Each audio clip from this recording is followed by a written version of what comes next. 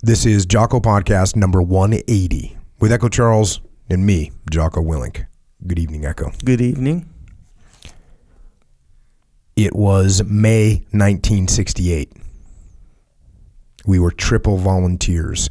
We had volunteered and graduated from the Army's parachute jump school at Fort Benning, Georgia, made it through the qualification course at the Special Forces Training Group in Fort Bragg, North Carolina, and after attending the 5th Special Forces Group Airborne In-Country Training Program, we had volunteered to serve in MAC-V SOG's Command and Control. During Special Forces training at Fort Bragg, several of the Green Berets teaching various courses told us to avoid C&C because the duty was rough and the Special Forces casualties were high in the top secret unit. Despite all those warnings, Rick Howard, John McIntyre, Rick Estes, Tony Harrell, Mark Gentry, Bob Garcia, Bobby D. Leathers, myself, and a few others volunteered to serve in C&C. I'd been in training or in between training cycles since entering the Army on 1 December 1966. In May 1968, we were finally shifting gears from being in a training mode to an operational mode. None of the rumors prepared us for what followed. "You won't need those," the sergeant major said. "Put away all pens, pencils, and notebooks. This is a top secret briefing. All of you have either obtained a top secret clearance or will do so in the near future, or you wouldn't be here. Welcome to the Command and Control Detachment of the 5th Special Forces Group Airborne, 1st Special Forces, United States Army Special Operations Augmentation Study and Observations Group, or simply C&C. Gentlemen, before you is a confidentiality agreement. You can't tell your girlfriend, your mother, no one. We were prohibited from writing anything about the operation, forbidden from keeping diaries, taking photos, making drawings, or tape recordings, notes of any sort. The sergeant major advised us that anyone who didn't want to sign that agreement could leave.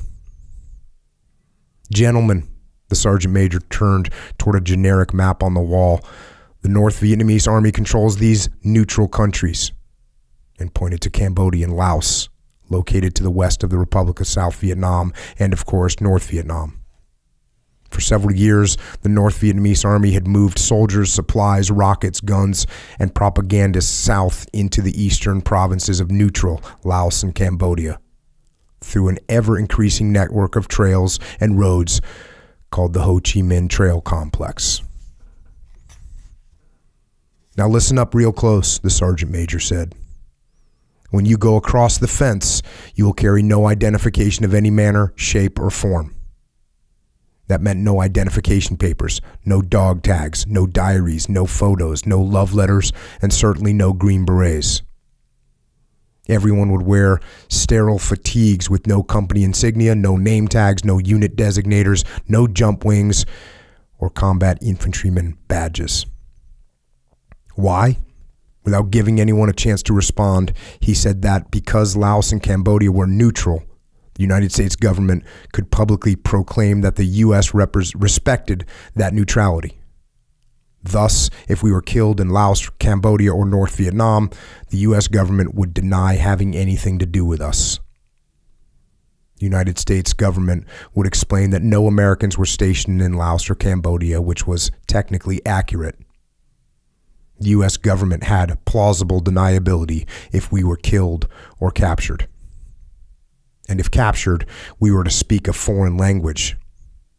"Don't tell them who you are," he ordered.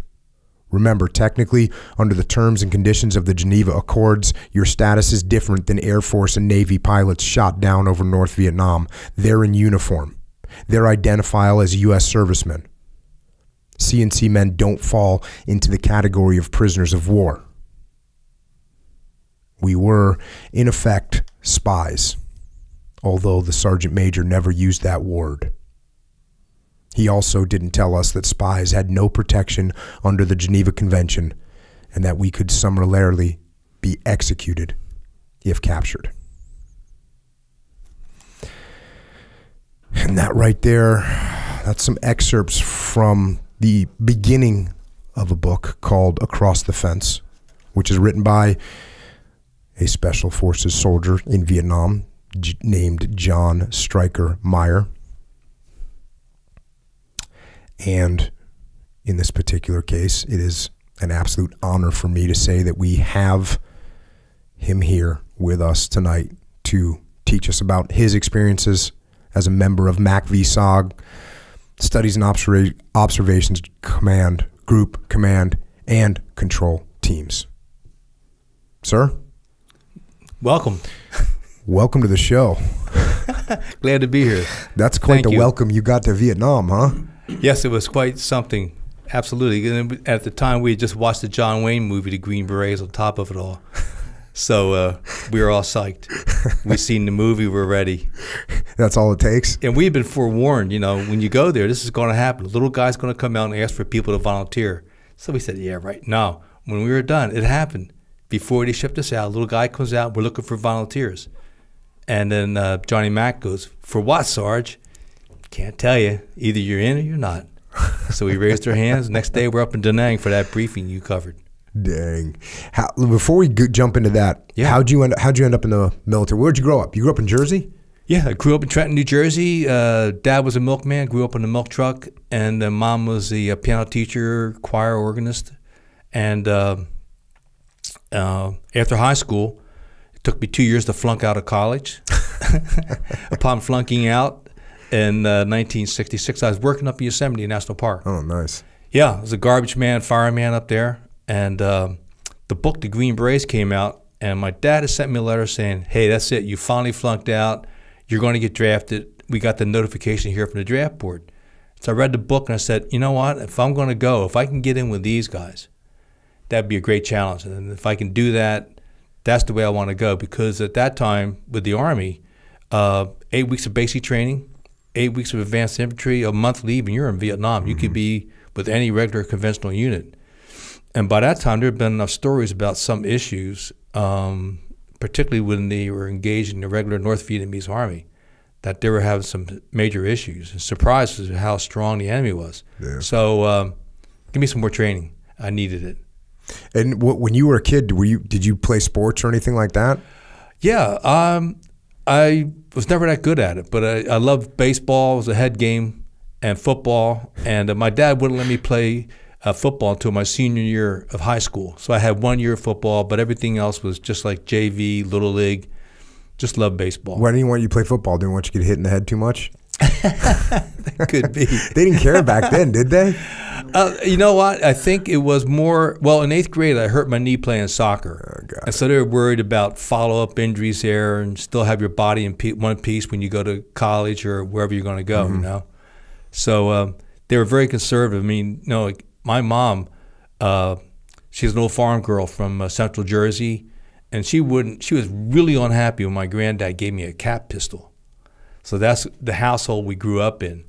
But, you know, eventually we went out and learned about weapons a little bit along the way. And then, of course, when this came along, then we got the real deal. And what was so 1966, so public opinion wasn't completely against the war yet. Was it in 66? No, but it was beginning. It was starting. It was starting. You had people doing their protests and letters to the editor and some of the fringe elements of society like we see today. So there's some of those parallels. But you going down, how did your parents, your dad was on board, obviously, because he sent you the letter saying, all right, buddy. Well, it's like, what school did you flunk out of? Yeah, Trenton State College. Yeah. And then you just said, I'm going to go to Yosemite to be a firefighter? Well, we had a couple of buddies of mine that I've been in college with helping me flunk out. And we did much serious drinking, just just stupid, young and dumb. And, I have no idea what you're talking about. Yeah, I'm sure. And so they had a corrupt congressman that got us jobs in Yosemite that summer. So good old Frank Thompson came through for us. We drove across, and in fact, in Manhattan, Kansas, we got hit with a tornado. June 12th, going across the Rocky Mountains, we had snow with the back window blown out of the car. So it was just fun. Yeah. A nice experience. Again, we drank a little bit too much there, but the first time, a real job, real money, and then the reality check is just like, these guys are amazing. if I can get even close to this, get to jump school, at least get a taste of this. So that was the plan. How was the culture shock when you rolled into Army boot camp? Well, by that time, I'd seen a couple dozen of the movies over time, from the World War II movies. So you kind of knew what was coming. So early on, I had a friend of mine whose dad had been in the Army. He goes, look, when you go in, just remember, this is like a game. They want to see if they can break you or not, and you just got to have the right mindset. And that stuck with me. So through basic, particularly with jump school, they come in and shake you out of bed 2 o'clock in the morning for bogus inspections, just to see if they could mess you up or break you a little bit. It's kind of like, okay, we all know this is a game. We all know we're training here. And so that was the way we moved forward. And you guys could go right into you could go right into the Q course, like you could just do that pipeline. It was open for you. Well, because we lost so many people, they came out with what at that time we called the baby SF course. So yes, and even to this day, some of the guys I went through training group with are still down at Bragg now training SF guys. And I mean, we're biased, but we feel that if you come through basic, advanced jump school and go right into the Q course and qualify. Now they have a pre-qualification, then your qualification, and then you get the beret. That there's no bad habits. Like a lot of the sergeants from the old days when they came in, you had to be an E5 above, more time in grade, et cetera, and before they'd be even consider you. But they needed bodies. Well, the guys, and again, we're biased, so let me get the bias out front. It's the green kids that came in that went off and did the job. And eventually at SOG, by 68 and 69, the majority of the 1-0s team leaders were young guys. And there's a lot of us that either got bored, or like in my case, flunked out, or just wanted something different. And said, this is Special Forces, and then you get the rumors, and then you finally get to that briefing where you say, hey, there's a chance to volunteer. Little do you realize that it's the highest casualty operation in the entire war. Yeah. But they forgot to tell you that. They didn't tell you that part? So did you volunteer for CNC while you were still stateside, or was that once you got overseas? No, at that time, the only way you could get into Special Forces, that program, was to enlist for airborne unassigned. And then when you went through basic, then at advanced infantry, you would be offered the opportunity to volunteer. So during one of the classes, they would have, like in my case, it was a rainy day. We're in the gym. There's like 600, 700 people sitting on the floor. And they had the stage up front with side steps. And a cook would come up and say, hey, the coolest MOS, you'll never go hungry with us. And they're all fat and sloppy, traditional cooks. And then other guys coming for Commo, Intel, MPs, that kind of stuff. And at the very end, this little banty rooster comes in, and it was raining. So everybody else had their rain jackets and stuff on. This banty rooster comes in with a beret, and his fatigues are wet. He came up and did a straight jump on the stage, turned around and said, we're looking for recruits for Special Forces. If you're interested, see me outside. In fact, anybody interested? Well, hell, I read the book. I jumped up off the floor. Me and about 3 other guys, and the other 700 just sat there. I'm going like, WTF? You guys are going to Nam in a couple of weeks. I'm going to get just a little bit more training here. It was just amazing. So he jumped off the stage, and that's it. So he ran us through the psychological test, had to show we could swim, run, all that stuff.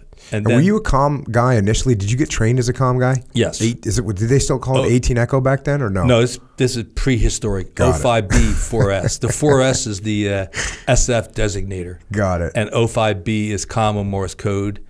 And then after training group, they sent us down for 12 weeks to Fort Gordon for RTT, because they need a lot of the A camps, and of course CNC needed some RTT operators, radio teletype. And so that was the extra training. And that's where I got busted. Me and Johnny McIntyre got busted down to private, E-Deuce.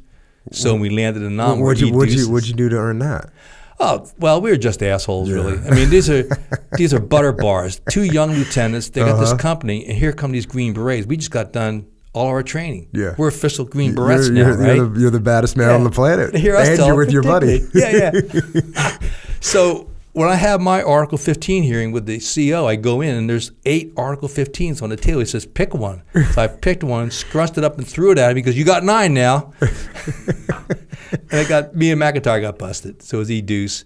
Landed in Nam was an E-deuce. Oh, man. Yeah. So you get to so it wasn't until you got to Vietnam, correct, that you heard about CNC, or no? You said some training instructors had told you like, hey, don't even try this. Well, you know, here one of these little sidebars. When we go through Camo, myself, McIntyre, and a few others got recycled because you had to get up to I forget 12 or 15 groups per minute or something per minute. Yeah. WPMs. Yeah. I had to do that too at the right? SEAL team. I went through a course, like one of the last guys that were learning Morse code, and we had to get whatever it was. I think we had a lower standard than that because it would just no one would have passed. Well, you weren't even an officer then, so we couldn't give you the officer out, right? True. So no, but one of our guys who took us under his wing was a guy named Paul Villarosa, SFC, been in Nam 3 times, had a little tattoo around his neck, cut here. And but he helped us. He got us going. So in our mind, we had Wagner and Russo, 2 other instructors for the 05B. And so when they got to know us near the end, it's like, hey, you guys go. Don't do this volunteer stuff. Get an A camp, learn about the people, blah, blah, blah. Okay. That's what it came down to. So when we get that briefing, the top secret briefing, one of the first things we hear about from Scuttlebutt, Paul Villarosa was KIA, the first KIA out of FOB4 at the time, which was in January of '68. So here's one of our living legends who got us into SF, trained us up as KIA. And that had talk about psyops. It hit hard. But so that was in Vietnam when they now said to you, okay, do you want to be a part of this other program? Right. Do you want to go one more volunteer route and end up here? Yes, sir. And of course you're like, yeah, let's bring it. Let's go.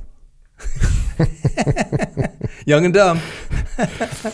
And then so then you immediately got assigned? They said, did they have to test you, screen you, anything else, or they just said, okay, you're smart enough to volunteer? Yeah, but let's put you on a ULO. All the vetting had been done, and all of us either had the top secret or it was in process. And so from there, literally the next day, a plane to Da Nang up north, and then we had the briefing. And of course, we had a safe house in Da Nang where there's House 22. That's our safe house.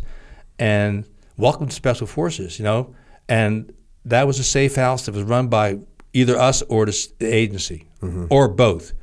And, you go in, and here's old SF guys. In fact, there was one of the teams that just got back from trying to rescue one of our hatchet forces, and they were just sitting there talking about the combat.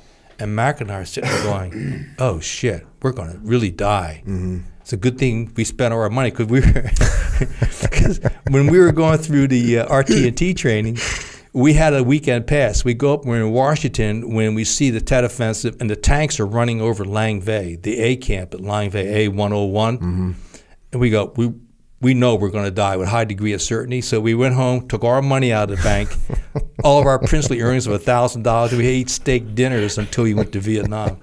So there we were at this House 22, and we're thinking about the same thing. It's like, oh, shit, we're really into it now.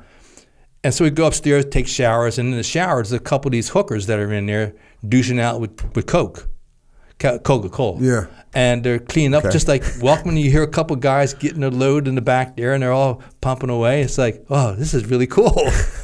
They didn't tell us about this side of Vietnam. Here we go. Yeah. So bring it on. We're ready. and then you talk about that flight up to the first place you got assigned was FOB 1. FOB 1, yeah. Sorry, we always called them FOB, where you guys call it FOB in your generation. I guess we're cutting corners over here. Okay, so you're going to FOB 1. Call it anything you like. Still getting you late for supper. Well, there's a whole offshoot of the word FOB, which we turned into FOB. Have you ever heard the term FOB-it before? Yes. Yeah, so someone that stays on the FOB and never goes out. Yeah. Yeah. Also known as REMS. Yeah, well, yes, the REMS is what you guys called them. And I don't know if the name of my consulting company is Echelon Front. And the reason we called the company Echelon Front is because we wanted people to know that we were the guys that were like in the front and not the refs, which is specifically taken from David Hackworth's book. Indeed, yes, read a ton of times. Yeah, me too. How was awesome, and flying up into FOB1, right, with the King Bee. Yeah, how was that? Oh God, it was. It's just another day in the Secret War, you know, because they had the old H-34s, and so the pilots sit up high, and then you had the apartment in the back for the passengers, and there's a door gunner. So when McIntyre, me, and John Hutchins get on the H-34s, the door is only on the right side. So we all get in, and I see the helicopter pilot going, the gunner going. Was the gunner Vietnamese? Yeah. This is all Vietnamese crews. Were you ready for that mentally? Not at all. Okay. It's like, yeah, because there's one more novelty. Important note to make to everyone. So the aircraft is being flown by a Vietnamese pilot with a Vietnamese co-pilot and a Vietnamese gunner. Yeah. It was the 219th Special Operations Squadron for the South Vietnamese Air Force. And all pilots. And so, our training was we're going to work with the people there, the indigenous people. But when you literally climb into their helicopter and your life is now in their hands, that's like, we didn't, I'm glad you mentioned that because I didn't really think about it much, but it was taking those couple steps, jumping in and going like, nah, WTF2? What's going on here now? Yeah. I thought we'd have, like Huey like we've seen in the movie with John Wayne. They all had Hueys, none of this old H-34 Sikorsky thing. And that has and the engine in that was a B-17 rotary engine. Yeah, and we're going to get into the fact of how those guys proved themselves over and over and over again to be just incredibly brave and not just incredibly good pilots, but just brave beyond comprehension. When you were flying up there, was it a mellow flight up there? Or was it was cool. Yeah, it was a beautiful day. It's warm. Like it's always hot, but once you get air, you get the flow. You know how it is when you're flying through. Yeah. And we going over the cemeteries and everything, and we're going down Highway 1, which is heading north from Da Nang up to Phu Bai. And we went past the Phu Bai airport, and so we're flying north on the west side of the Highway 1, and you see the airport, and then there's this big compound, which was the 2nd Armored Division Training Company. And then all of a sudden, it's like you're flying north, and then you're on your side, looking straight down at the road. You did a 90-degree flip as he begins his turn. So I seen the guy talking, the door gunner, like doing a scrunchy thing, because we all had our new fatigues, and you could just tell we're newbies, disgusting newbies, green berets. Man, this guy's going to have his kick.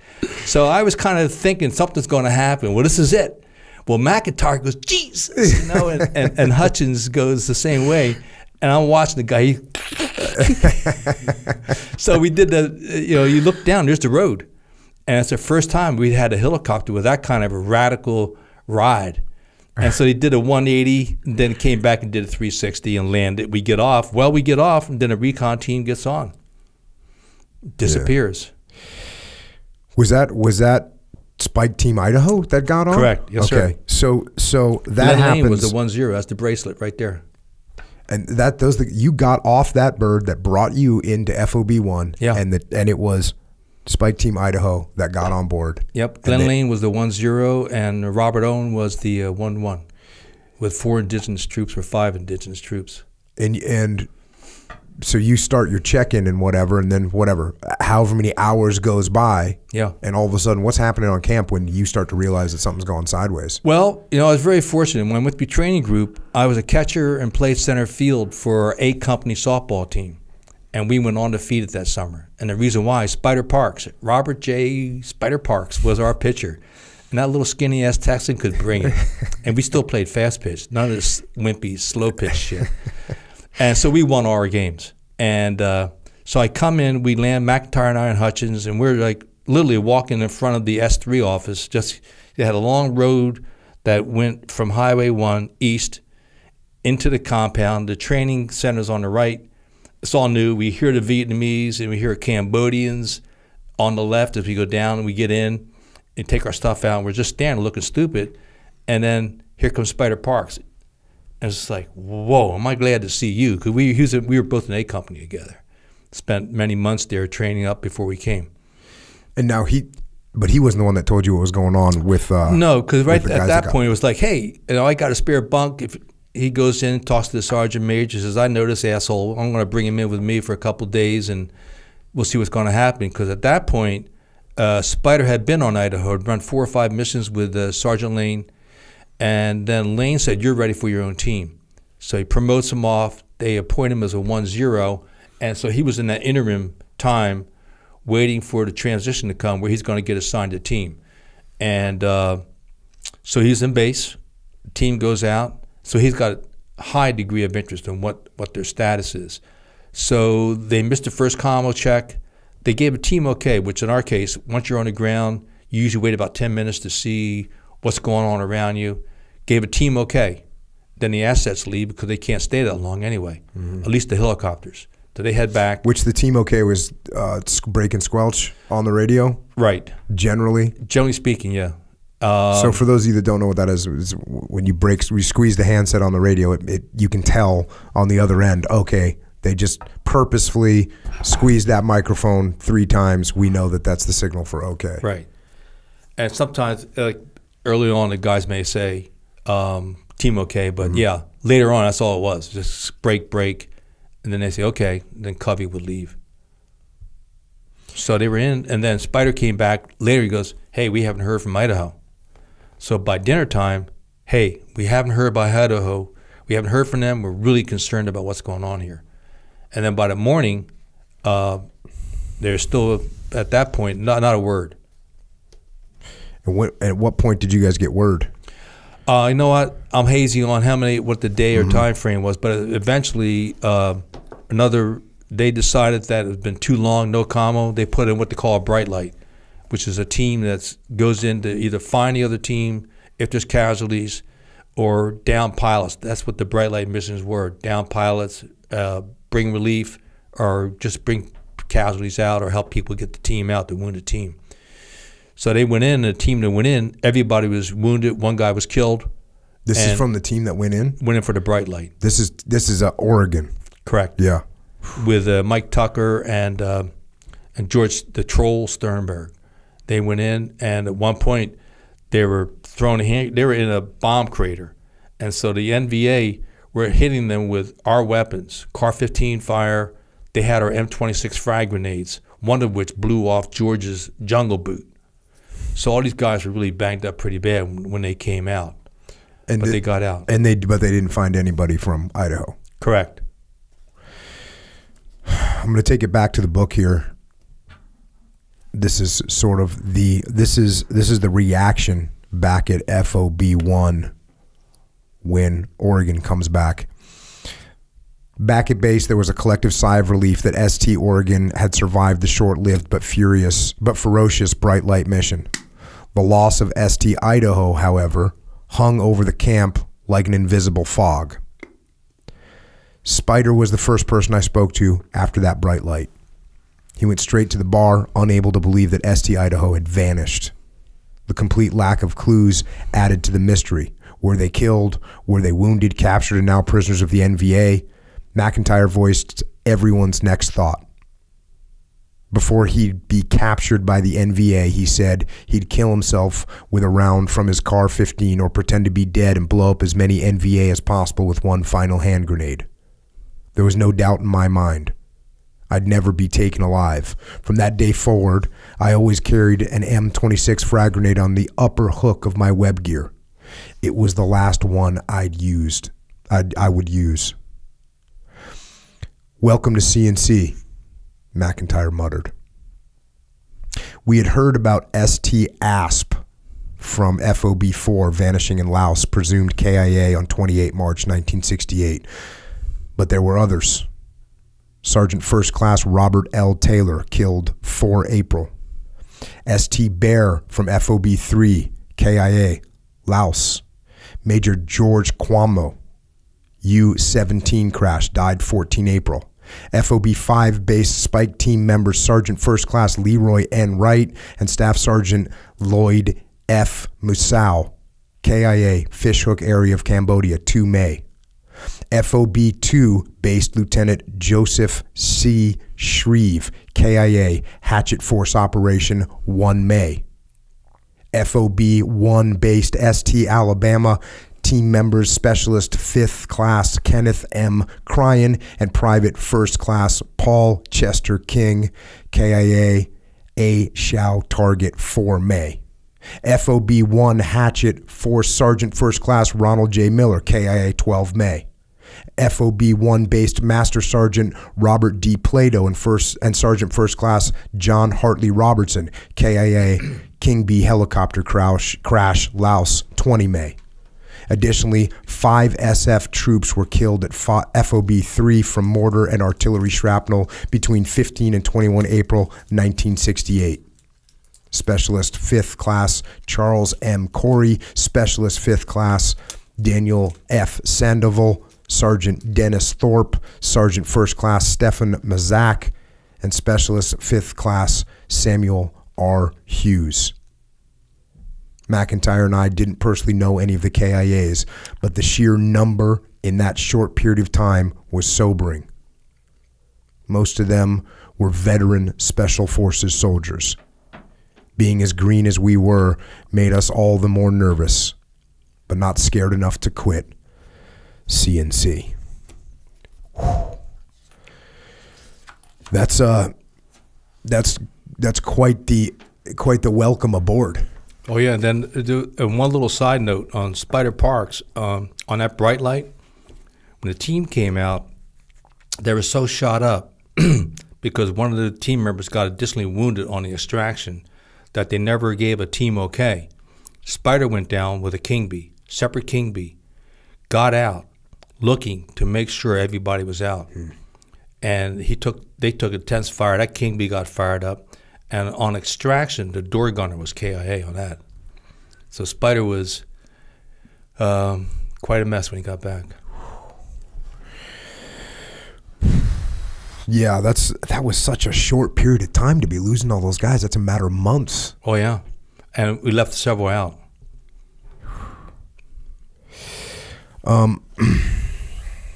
So these spike teams going in.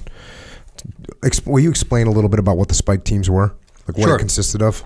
The spike teams was a code name for our recon teams. They had 2 basic elements with CNC. The hatchet force, which could be a company, platoon or a company-size operation, and then the recon teams, which we had, would be 2 or 3 Americans with the corresponding number of indigenous troops.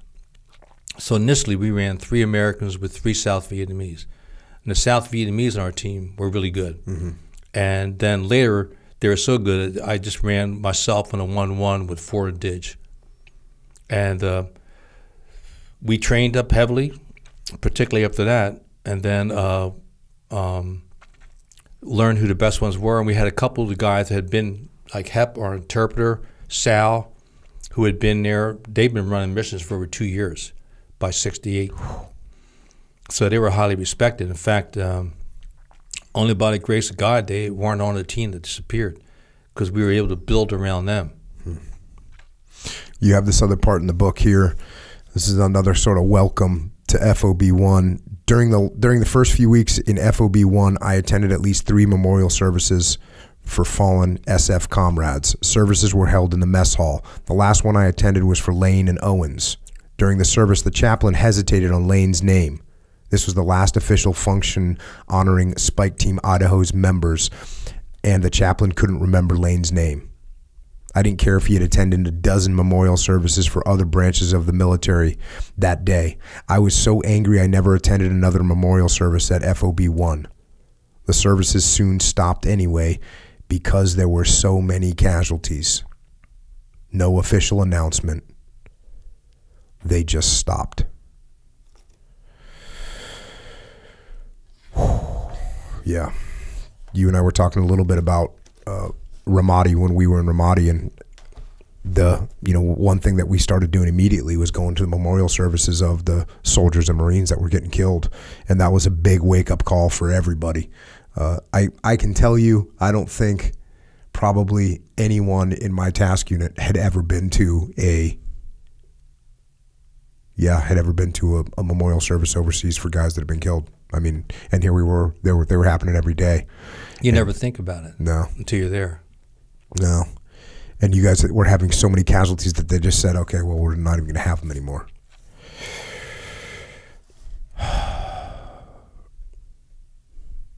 Here's talking about some of your first few operations that you went on. And I don't think I've talked about this, but so these little teams that you had. Yeah. These little teams were getting into helicopters and flying over the fence, which means over the border, into Laos and Cambodia to do reconnaissance, pretty much in the middle of nowhere by yourselves. Correct. This type of operation in present day is not very likely to happen. And the amount of risk that you guys were taking, it's crazy to read about. Like my personal contingency that I'm running through my head, you know, what if this happened? What if that happens? Right. I'm looking at these saying, yeah, if I was the commander in charge, I'd say, well, you need to come up with a better plan. You need to come up with something where we have better backup, especially when the situation is, because you guys can get air support and you guys used it heavily, but as soon as the weather rolled in, it was like you guys are out there on your own. And I mean, we'll get into some stories where you're out there on your own. For sure. And, you know, and it's that element of it is an extra contingency. We had no artillery, no traditional Army or Marine Corps support, and of course, no SEAL teams. Yeah. They were busy doing their stuff on the coast. And so it was quite something to go across the fence. And in a way, we were flying into the 18th century because everything was so old, the way of working. And they used to do slash and burn agriculture. So you come in with a helicopter, everybody would hear you coming. And the local people had to cooperate with the NVA because their motto was, work with us or we're going to kill your dumb ass. So the game was on. And the purpose of most of these was to figure out where the trails were, what was being transported, where the location of enemy personnel were. It was your basic reconnaissance missions, right?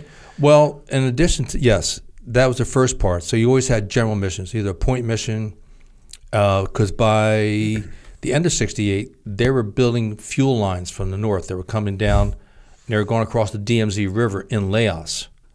And so we heard reports about that. So that could be a point mission or a general recon to see where the movement's gone, what the supplies are, and then wiretaps, POW snatch, and those were the other missions. And so our South Vietnamese were trained. We trained them up. So back then we had state-of-the-art, a cassette player, right? And Sal could climb up a telephone pole, hook it up, and cover the wire all the way up with mud. So if anybody walked past, they would never see that wire.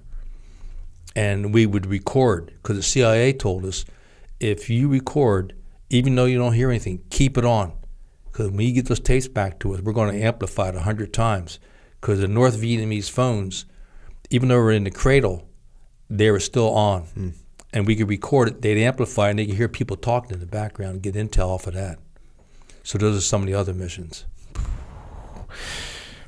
So you start going on your first few operations here. And by the next morning, back to the book, by the next morning the weather had broken and we were inserted smack dab in the middle of the biggest road running north to south through the A Shau Valley. Am I saying that right? A Shau Valley. There was no jungle. There were, however, hundreds of bomb craters of various sizes.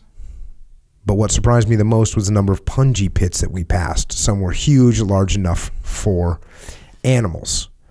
And you go through this mission, this is one of your first missions, and there's like no enemy contact. And one of the guys you were with, Walken, and I looked at each other in complete disbelief. We had just walked down into the Valley of the Shadow of Death without seeing one NVA soldier. Spider joked with me saying that I was one of the few people in the history of CNC to have a practice mission and 2 missions and still have not gotten the Combat Infantryman's Badge, the award given to soldiers who had seen combat with the enemy or were under direct hostile fire.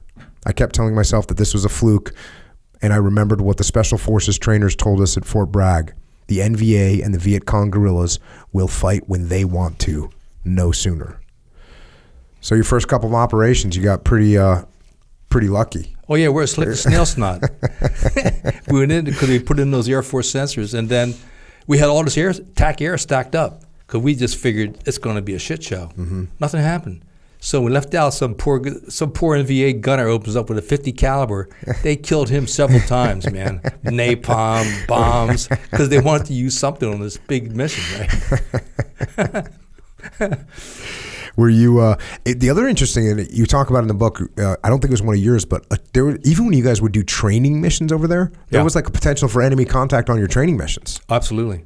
Yeah, Lynn Black and his team, they ran a heavy contact. In fact, it was the Navy that saved their dumbass off that one training mission because they just happened to have the frequency. The King Bees couldn't get in, and they called the Navy, and they came in, I don't know, a big boat. Yeah, some kind of boat. Guns, that's what really we want. Big guns on it. But they came in and pulled their ass out because the Viet Cong had mustered a couple hundred people that were coming after them. And they were just out trying to do like a shakeout patrol, just a little training operation. Yeah, just a little in-country thing, just go train, get a couple days, get out of camp, eat some lerps, have some fun. Well, your luck didn't hold up, I guess. Going back to the book, and is this guy's name Sal? Am I saying that right? Perfect. Okay. By now, Sal's eyes were bigger than saucers. So you've been inserted, and now you're starting to have a situation unfold. If you raised Spider Walk and said, "Tell him I'm declaring prairie fire emergency." If he says anything about not hearing any gunshots, tell him to fuck off. I'll explain later. Sal's never been wrong. Look at him. As we spoke, Sal looked at us. Beaucoup VC. Call King Bees now, he whispered. And then you get on the horn. I have a prairie fire emergency.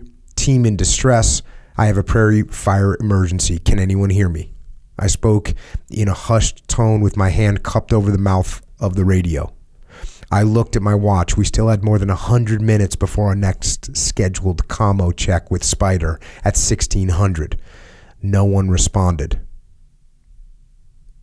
So the deal with comm windows are, back in the day when we had batteries that would run out, you couldn't just sit there and monitor the radio all the time. On either side, people that were waiting for you to call, they'd be waiting, and they didn't want to. They wouldn't monitor the whole time, so they would come up at certain pre-designated communication windows. So that's what's going on here. You have this bad situation unfolding, and you go to call, but they're not particularly listening at that moment, which is why no one's responding. Right. Yeah, I'm just explaining that to some folks because nowadays we have, well, first of all, we have cell phones where we call anyone whenever we want. It makes a nice ringtone and you talk to whoever you want to. But even when I got in, we had comm windows. Oh, is that right? Yeah. We set up, I was a comm guy too. Sure, so we set up comm windows and we'll call you, whatever it was, every 2 hours or whatever. And that's the situation that's unfolding right here. You guys still hadn't been contacted yet. So back to the book. I sat down with my back against the PRC 25 and opened a can of apricots. I was facing south and just starting to sip the sweet apricot nectar when all hell broke loose. The green jungle around us erupted with deafening full automatic blasts from NVA AK-47s and R CAR-15s. Because my back was to them, I hadn't seen Sal's warning gestures or watched him get the jump on the approaching NVA. I remember spilling apricot nectar on the stock of my CAR-15 as I turned to my left where the majority of the NVA gunfire was coming from. Foolishly, my first thoughts were that I'd have to clean off the nectar off my weapon and not spill the entire can of apricots because I had waited so damn long to eat them. They were always a treat in the jungle. But the initial seconds of the firefight, I remember Sal and, how do I say his name? Fook? What? Oh, Fook, yes. Fook yelling profanities at the NVA as they fired on full automatic. The crack of AK-47 rounds had never sounded louder or closer. All I could see from our perimeter was gun smoke, the red and orange blast coming from the darker than ever green jungle, and the green AK-47 tracers flying over our heads. In an odd sort of way, there was an eerie beauty to the scene. The thunderous fury of dozens of men blasting away at each other on full automatic within 10 feet of each other killed all other sounds. The eardrums were numb. Adrenaline had slammed into our bloodstreams and was now screaming through our systems. It heightened all senses. It extended time. For example, a CAR-15 fires 20 rounds of 5.56 high-velocity ammunition in less than 1.5 seconds.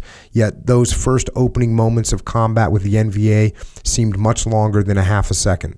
than a second and a half. Ordinarily, when firing on full automatic, the weapon expended rounds quickly, and we trained ourselves to try and gauge when that last round in the magazine was slamming into the receiver. Some men placed a tracer round in the magazine as a visual cue. During that firefight, it seemed as though I counted the rounds leaving the CAR-15 and knew exactly when the 18th and last round was exiting the weapon. Also, during that first exchange, Fook was slightly behind me to my right, and since I was on the ground, he was firing over my shoulder. That exposed my right ear to almost a full blast from his CAR-15. The explosions were painful, but Fook saved my life.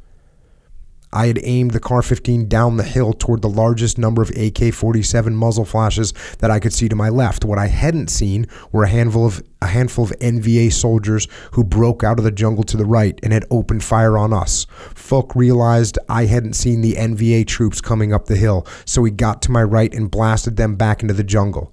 I was so focused on the first muzzle flashes that I had completely missed the others. If those NVA soldiers had advanced a few more feet, we would have been history, and the remainder of the team, which was on my left, would have been at risk. That time warp continued when everybody ran out of bullets simultaneously. The only sounds audible were the metal clicks of cold magazines being slammed into hot machine guns and bolts slamming shut to resume the firefight. A key element in any firefight is the race to reload after the initial contact. On 7 October 1968, ST Idaho won the race. No one was faster than Hep Fook at getting the first magazine out, the second one in, and returning full automatic gunfire on the enemy. Within seconds, we had gained fire superiority. The months and months of training on the range under the tutelage of Spider and Woken, all of the live fire drills, all the live fire races to see who finished reloading first, paid off. All other games in life were frivolous and irrelevant. In this deadly game, if you missed hitting the target, you died. So that was your first big contact, huh? That was it. That's a doozy. It was, absolutely. And it still sticks with us, you know. You'll never forget it. And Fook, I mean, later on, we're back in base. I was complaining because I didn't realize what had happened. And so talking through Hep, the interpreter, he said, "You dumb fucker. I just saved your ass. These guys were coming up the hill, and you're too stupid to realize it." Oh, so you were mad at him for shooting too close to your ear? Because my ear was just fucked. I couldn't hear for days. It's like, so thanks for saving my life. I'm complaining, right? Oh, classic. Oh, yeah. You continue on with this a little bit. As we gained complete fire superiority, I turned on the URC-10 beeper and started screaming into the PRC-25. "I have a fucking prairie fire emergency." That bitter, fear-laced plea was greeted with complete silence. Woken was less than subtle. "Keep yelling until you get someone." A key factor in ST Idaho's favor that day was the small knoll that Woken has driven us to. The jungle was so thick and the knoll was so small that only a score of NVA could rush at once. They weren't fast-moving, fear-inspiring charges that the NVA were known for successfully executing either. Here, the jungle worked against them, but the NVA kept coming. At one point, Woken pulled me over, pointed into the jungle, and said, "Look, they're stacking up dead bodies to get to us."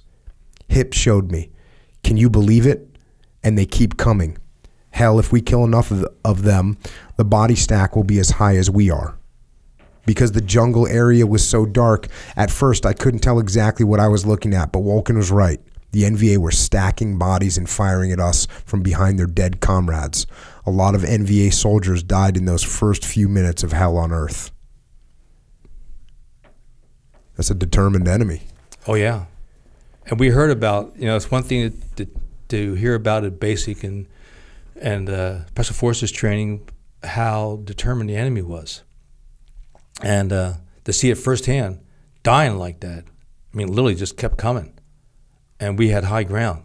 You know, thank God for high ground, thick jungle, and the fact that it wasn't a big area where they could mass more. You guys didn't have an automatic weapon with you? You guys didn't have an A-dub, like a belt-fed machine gun? You guys wouldn't carry those?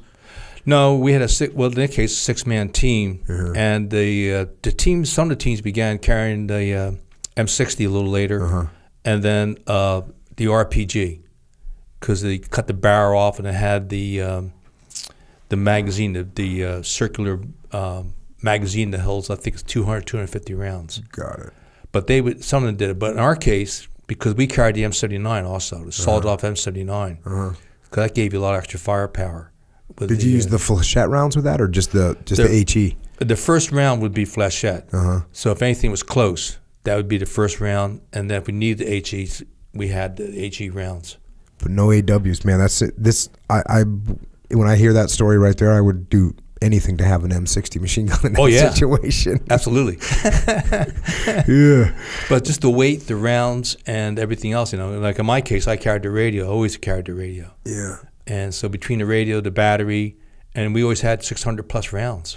We were, I was on my first deployment to Iraq. I was on like one of my first patrols in a Humvees, and we were out, and we hit a little, I don't know what you call them, a steel hedgehog. Do you know what that is? Yeah. It's like a little obstacle, right? Right. That Americans had put out. A steel hedgehog, it's like a little obstacle for those of you who don't know. It's to prevent cars from going by. Yeah. Well, we made a wrong turn somewhere, and we went down a road we weren't supposed to go to, and we hit one of those little steel hedgehogs. We didn't know what it was. So we're driving along. It was actually my Humvee too, and it made a loud noise and sparked. And I actually thought, in my mind, we just got hit with a low-order IED, like a low-order booby trap that didn't fully explode. So we come to a stop, and we all get out of the vehicles, and now we're in the middle of Baghdad, and then we're just surrounded by threats. And in our mind, we're about to be attacked because we didn't know that we had just ran over our own American thing, but we're too stupid to know that. You don't know. We don't know that. So everyone's out there, and we're all out there with our M4s, our little basically car 15s. Yeah. And I felt completely naked. I was saying to myself, God, we need better weapons. Now we had 50 cals mounted in the Humvees, but once we were mobile, I'm thinking why don't we have belt-fed machine guns. When we got back that night, it wasn't just me that felt like because that night all my guys, they went in every Humvee. Everyone put belt-fed machine guns. We mounted them. We staged them. So anytime we got out of those vehicles, we were ready to go to war. Oh yeah, yeah. Particularly in a situation like that, because you can have unlimited people come after you out of the buildings. Nuts. But yet that naked feeling, yeah, because an AW in a situation like this, oof, that'd be nice. Going back to the book, for more than an hour, my cries and screams into the radio and the URC-10 beeper went unanswered as the NVA mounted more attacks. There was no need for radio secure procedures now. The hide-and-seek portion of the game was over. Now it was simply a matter of survival. My respect for the NVA's tenacity grew that day, but the hill, the jungle, and our Car 15s worked against them as they continued to pile up or drag away more bodies. With no help around, conserving ammo while keeping the enemy back became a top priority. There were no more full automatic blasts from us. Although we had been in contact less than 2 hours, it felt like we'd been fighting for several. As the team anxiously awaited for help from above, the few team members pitted against the enemy NVA seemed ludicrous in terms of survival. The enormity of the jungle hit home. Yeah, so you got, how many rounds did you say you would bring? We always carried 600 plus. Per man? Oh, no. The Vietnamese would carry a lighter load because they they only were like 98 pounds. So I forget what their load was. And you guys had 20-round magazines at this point, right? Correct. Now, 30 were just a dream we thought about. And a couple guys were smart enough to write the Colt, order them, and they had them mailed to them later. Oh, yeah. We weren't that smart. So we had the 20 rounds, but because of the spring, you only put 18 in. Yeah. Oof. And so you're taking at some point, probably, how long into this are you starting to take point shots instead of? Oh yeah, you just wait until things come out, you see it, and then just 1 or 2. Finally, I heard the Texas drawl of Spider on the radio. An F-4 Phantom jet returning from a bombing run in northern Laos had heard the beeper and called him. I told Spider we had a prairie fire emergency. Spider said that he had also called the judge and the executioner. Who were the judge and the executioner? They were pilots for the 176th out of Americal Division, and they were the muskets. Okay. And they had been assigned permanently to CNC earlier in the year, and they'd been up to Camp Duck, and then they had been assigned, and when Camp Duck was closed down, they came to Fubai, and they actually built a barracks that the helicopter pods could stay in. They were one of the crews. Them and the Marine Corps, Scarface, were gunships that regularly hung out with us and saved our bacon. So the judge, they had these old gunships that could barely get off the ground, but he had the rocket pods, and then the executioner was a cook, and he had the minigun. Those are some awesome call signs. Oh, yeah. Going back to the book, thankfully we had made mirror contact with Spider earlier, and he was able to pinpoint our location in a matter of minutes. Soon Spider was over us. He told me to pop smoke. Our SOP was not to say what color smoke grenade we would use, assuming the NVA were monitoring our FM frequency. I popped yellow smoke. He said he saw 2 yellows, which meant the NVA were monitoring our frequency and had guessed which color we would use. We changed frequencies, and I popped a violet smoke. A few minutes later, the first A-1E Skyraider arrived on target and made a gun run on our eastern perimeter. His wingman made the first napalm run on the south side. "Put your heads down, I'm going to make you sweat," he said. He brought it so close we could feel the heat from the deadly jelly. A few seconds later, we smelled burning flesh. He dived toward us a third time. The pilot drawled, "It's crispy critter time." The napalm run was so close we could feel the air being sucked away from us by the exploding material. If the jelly had landed on a person's skin, it would continue to burn, either until it burned itself out or was deprived of air by mud or some other substance. The SPAD's arrival changed the tempo of the firefight. When the NVA heard the old World War II plane making another run, they charged us in a desperate attempt to get as close as they could in order to avoid the Sky Raiders' deadly ordnance. The NVA were getting close to the belt. That's horrifying. So for those that don't understand the tactics of that situation, you got aircraft overhead, they're dropping napalm. So what do you think, oh, cool, that'll make the NVA run away. No. Actually, what they want to do is get close enough to Americans that they can't get napalm dropped on them. By 68, they had the tactic down really tight. They knew when the aircraft were there that they were safer the closer to us, and then so they get closer, hopefully to wipe us out and to save their own ass. That's like I guess there's no higher motivation than napalm coming at you if you stay where you're at. Nasty. And so therefore, even at that stage of the game, we had to go back to full automatic a couple times. Because they're charging hard. Oh, yeah. What numbers are we talking about? Never knew. We just stacked them up so high. We never had, no time to go do a body count. You know how that is. Yeah. You're just busy killing them. Yeah. I don't want to throw that out this all nonchalant like, yeah, I know how that is. No, actually, we never stacked up bodies so high that we lost count. Going back to the book, then an Air Force pilot and an F-4 Phantom arrived on station. "Tell your people the ordnance will arrive on target before you hear me or the rounds," the pilot said. I told the team to put their heads down. The phenomenon of having bullets tearing into a target before anyone could hear the aircraft which delivered them was unbelievable. The jungle in front of us was shredded by the F-4's gun run. Within a minute or two, his wingman dropped 2 500-pound bombs. The change in aircraft staggered the NVA for a few moments. Right then and there, I thanked the Lord for Uncle Sam's Air Force. The judge and the executioner rolled in right behind the fast mover. The judge's minigun was real close to our perimeter. Seconds later, the executioner followed behind him, firing several 2.75 millimeter rockets while his door gunners blasted away with their M60 machine guns. Because we hadn't expended any ordnance to our west, we ran the gunships over the western edge of our perimeter. They drew no enemy fire either. About a half an hour before dusk, Spider told us the King Bees were on their way. By that time, the judge and the executioner had refueled, reloaded, and were returning a few minutes in front of them. Everyone in St. Idaho was dangerously low on ammo, grenades, and M79 rounds. So now you got the extract platforms are coming back. The King Bees are coming to get you. Before the King Bees moved in an attempt to pick us up, Spider had the judge and the executioner make gun runs so close to our perimeter that we could hear the expended shell casings from the gunship's M60 and miniguns falling to earth.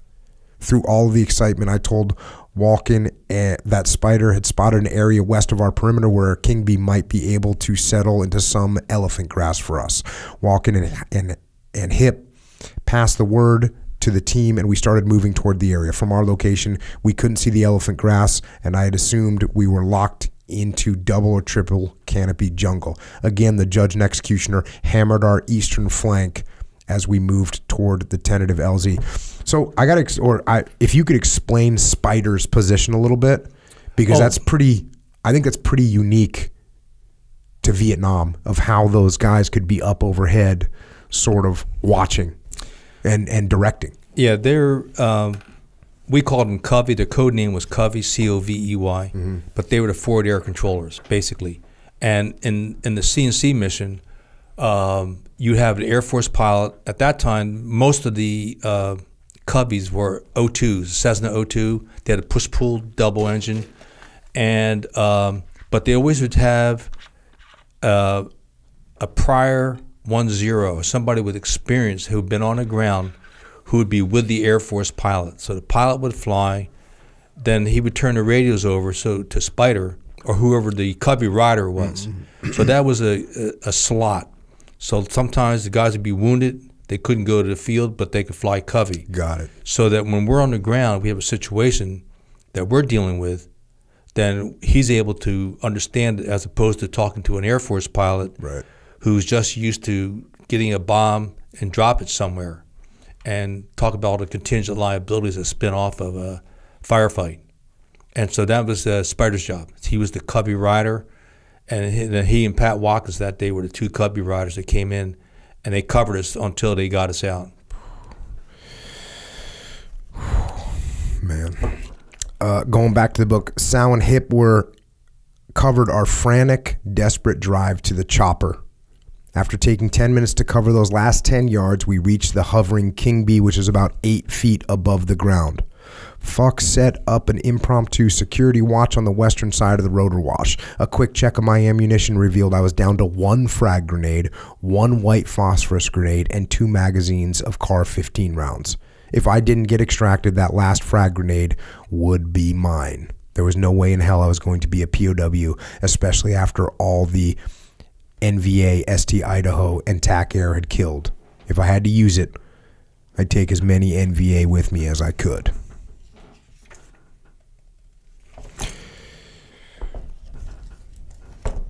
That's a bold statement. Oh, yeah. But by that time, we knew about POWs, what they'd gone through. And we had lost a couple of guys, and one of them had escaped.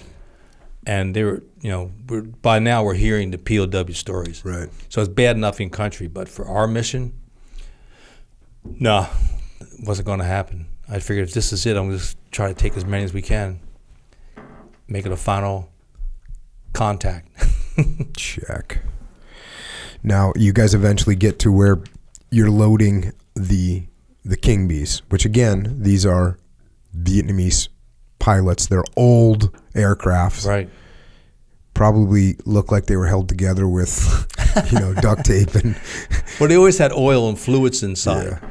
And sometimes if you sat in too deep, you get the fluid on your head. But we liked them better than the Huey because they could take more hits. And they had those old B-17 engines up front, the 9 rotary heads, and they could take more hits. That's why we liked them. And this Captain Thin, is that how you say it? Thin? Captain Tin. Tin. At some point during the craziness, I looked up at the pilot of the King Bee, Captain Tin. He was above all the madness on the ground, completely calm and collected while his aircraft took numerous hits from enemy rounds. What made his demeanor all the more extraordinary was how it contrasted with our adrenaline-hyped, frantic behavior on the ground. We had been fighting for hours. We were dirty, we were sweaty, and we were exhausted. And there sat Captain Tin, cool as a Rocky Mountain breeze, giving the impression that it was just another milk run. It was as though he said, "No sweat, boys. I got all day. You just take your time. The stewardesses will break out the beverages after you've secured your seats." Looking at Captain Tin for a brief moment generated a mental image I'd carried with me forever. Frankly, I never understood how one man could be so steady under so much enemy fire and keep the chopper hovering. Can you imagine? To this day, I can't. Yeah, and you go into a little bit further here. A day or two after the extraction, Captain Tin and his crew came into FOB-1's Green Beret Lounge. I went in and thanked him again and ordered a couple rounds of drink for all the King Bee pilots and crew members. Speaking through an interpreter, Captain Tin said the King Bee he flew to extract us from Echo 4 had 48 holes in it from enemy ordnance. Sitting at the bar, Captain Tin appeared to be just as cool and above the fray of daily life as he had on 7 October. Tin said that an enemy round had torn a baseball-sized hole through one of the rotor blades. I asked him how he could hover so long. He told me that when he piloted a helicopter, he thought only about flying, nothing else. No enemy bullets, weather, or anything. Only flying. If it's my turn to die, I die. That day wasn't my turn to die. Amazing man. He lives in Arizona today. Really? He's still alive, yeah. Oh. We'll be having him on the podcast. Hopefully he wants to come on here. That's awesome. And then you had one of your guys, and this is like the other end of the spectrum. Like, it's hard to maintain. One of your guys, Davidson, had to talk to you, and he came up and he said Tilt. And I haven't mentioned that your nickname was Tilt yet. Correct. Where'd you get that nickname? Pinballs. See, when you play a pinball machine, you lose and walk away pissed off. When I lose, I shake the shit out of it and get to see my nickname in neon. Then I leave. How did the SF guys know about that? How'd they learn about it from? Oh, it goes way back. Yeah, as a kid, we used to play pinballs all the time. Little anger management issues. Oh, indeed. Yeah. Yeah. So Davidson, he comes up. Tilt, I have to tell you something, brother. I don't think I can do this. I survived DAC 2, brother, but I ain't never seen shit like that before in my life. We were really lucky to survive that mission. I don't think I can go on. I hate to desert you, brother, but I think I want off the team. Now I understood that look on his face from the previous day. I told Davidson that I respected his decision and that I appreciate his frankness. I thought it took more courage to be honest in camp than to not say anything and go in the field. A man unsure in the field could get other team members hurt. I reiterated that he had performed well under fire in Echo 4. He hadn't run. He hadn't quit. And he had demonstrated exemplary courage during the entire mission. As we walked and talked, I put my hand on his shoulder. James, you and I in walking did something few men in America will ever do. We survived Echo 4 and all the NVA could throw at us. There were 6 of us against hundreds of North Vietnamese finest. We will always have a special bond, something no one can ever take away from us. Thanks again for your honesty. I asked him if he wanted me to talk to the Sergeant Major or did he want to do it. Because he had only been in camp a short while, he asked me if I wouldn't mind speaking to the Sergeant Major first. I agreed and asked him what sort of assignment he preferred. I don't know, brother. I'll need some time to get my head straight. And you have a note in here, 32 years later, I talked to James Davidson in New Orleans on the telephone. One of the things he said was, brother, I've never been the same since those 2 days in Laos. Oh, yeah. And getting back to Captain Tin for a moment, after he pulled us out and we landed at Phu, I'd climb up and thank him and say, come on in, I'll get you a drink. He goes, no, my family's waiting for me. They're holding dinner. No, and even on that extraction that night, because it was right at sunset. Mm-hmm. And so when we pulled out, it's one of those beautiful scenes where it's a dark green, evergreen of the jungle, and all these little sparkling lights that are red with the green tracers coming up. If it hadn't been traced, it was just a beautiful scene, but then you realize, hey, that's the NVA still trying to shoot our dumb ass down. But then we flew, he headed south directly for a few minutes. We had the sunset. It was that sweet sunset. And it was at that point that Sal looked at me and gave me that look. That's all it was. So we cut the mustard. So because when I first got into camp, he looked at me when I came in. When Spider introduced me, and he goes, "He's too tall. His feet are too big, and he looks stupid." It took me 5 months to get on his good side, but we finally got there in Echo 4. All you had to do was just fend off a few hundred NVA together. Yeah, that's all it took.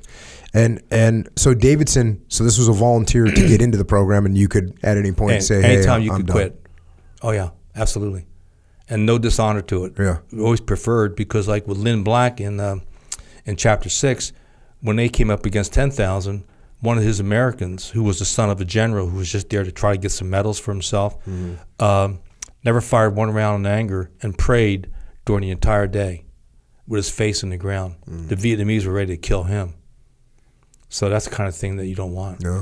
No, that's horrible. Yeah, these contacts that you're getting in, it's hard for me to get my head around. To being out there like alone like that with just really limited support. Oh yeah, there are days, but we had Uncle Sam's Air Force, and those door gunners were great. Yeah. Absolutely. And we had Scarface, from the Marine Corps, and we had different units that were attached to us, and we're just really lucky. Whenever we called, they always came. And in fact, with one Scarface, it was Lieutenant Colonel Robinson. Mm-hmm. He pulled us out several times. After he pulled us out that one time, he got his plexiglass shot out, the bird shot up. We get us back to Fuba. He chewed my ass. Every time we come to get you, he chewed my ass out. We go into the club. He still chewed my ass out. I bought him drinks. Got him so drunk he couldn't walk. He had to fly. He's still chewing my ass out. I said, Colonel, are you saying you're not going to come the next time? He said, I didn't say that.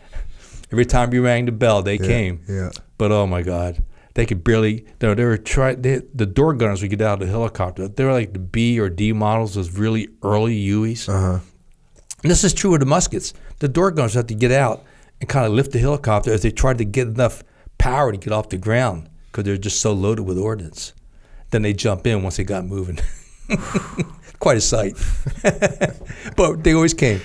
And the other thing that's weird is they didn't really have nighttime capability. None. Like anyone. So, it seems like nowadays, night is no factor for America. Oh, I know. We would have run over our mother for one of those nogs. Oh, yeah. Absolutely. Yeah. But for you guys, once the sun went down, it was hard to get picked up.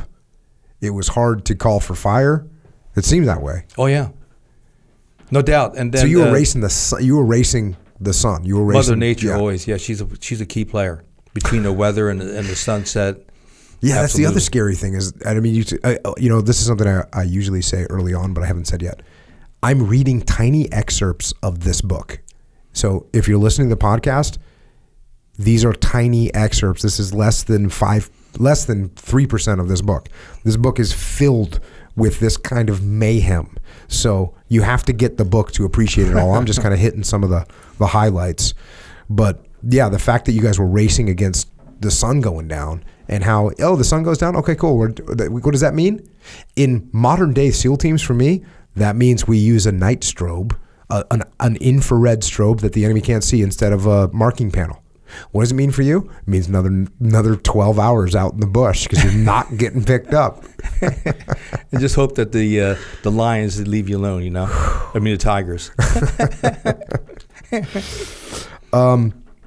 You had this one idea, or the group had an idea of dropping like a big giant daisy cutter, but a big bomb, like a 2,000-pound bomb, right? In areas that were so packed with vegetation that you couldn't get in a helicopter in there. Say, we got an idea. We'll just drop a big bomb and then let's go land in there and get dropped off in there.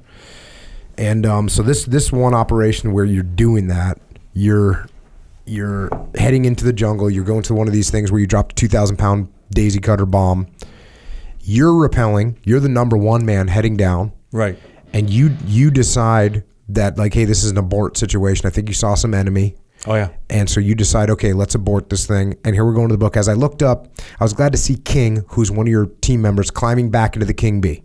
I got on the radio and told Covey to abort the mission as we had been compromised again. For a few fleeting moments, I'd considered trying to get the team on the ground. Frankly, I was sick and tired of getting shot out of LZs, and I wanted to run a mission instead of going through the gut-wrenching firefight on the LZs, which is, again, I'm skipping around this book, but you would do mission after mission where you guys would try and land and you'd get shot off the LZ. Oh, yeah. That would be the primary, secondary, and then the alternate LZs. So you try 3 insertions. I'm just gonna for the record, if I go 1 insertion and I get shot off, I'm coming home. I'm coming home. We We're going to go reload. We weren't smart enough to do I'm not that. going to go to the secondary. And if I get shot off the secondary, I'm damn sure not going to the tertiary and think I'm getting away with it. I'm going to go back and come up with a new plan. Well, by then the King Bee were running out of gas. They had to go back. So you're there. Then I saw the helmet of an NVA soldier heading toward the bombed area. He was approaching from the area where I heard the first voice from the jungle area in front of the helicopter, which was up the hill from where I was on the ground. As soon as I saw him, I opened fire with my Car 15. Suddenly, the King Bee swerved away, leaving me on the ground. Suddenly, it was eerily quiet. Then it hit me. I was standing in the middle of a smoking LZ in the middle of Laos, and I was alone. All of a sudden, I felt small, very small. The trees that had survived the bomb blast were tall. The jungle surrounding the LZ was both impressive and formidable, and not somewhere I wanted to travel by myself. I tried to raise Covey on the radio. There was no answer from Watkins. Even though I was the American team leader on ST Idaho, I insisted on carrying the radio because I wanted to be the person calling airstrikes around my team. The Vietnamese kept us alive in the field, and I felt my end of surviving the jungle warfare was to direct tactical airstrikes and helicopter gunships to the enemy. So the King Bee comes back. So you're there. The King Bee comes back. Captain Tuong drops a rope down to you for you to clip into because it's, I guess, too tight for it to land, or it doesn't want to land because it's going to take a bunch of time and energy. So they just throw you a rope. Yeah, they can't land because there are too many tree stumps. The daisy cutter didn't cut everything down. And then at that time, we were just refining the tactic of using rope extractions. So for anyone that's listening right now, when you're refining tactics, try and do it on training operations. Well, we did. We trained first. We had the 150-foot rope with a sandbag to it, and then it had a D-ring on the end, and be a 150-foot rope. And so they had to have a sandbag so we get through the jungle, get to the ground, to you. And we hadn't developed other tactics, but you had a D-ring on your chest. Well, you're going to get to that. Yeah. But so here we go. I saw no NVA, but the weapon that was being fired had the unmistakable bark of an AK-47. I fired another M79 round in that direction. That round's explosion must have startled Captain Tuong because he jerked the King Bee upward, yanking me off the ground before I could slip the D-ring on my left shoulder around the rope. That shoulder D-ring was critical for staying in the Swiss seat.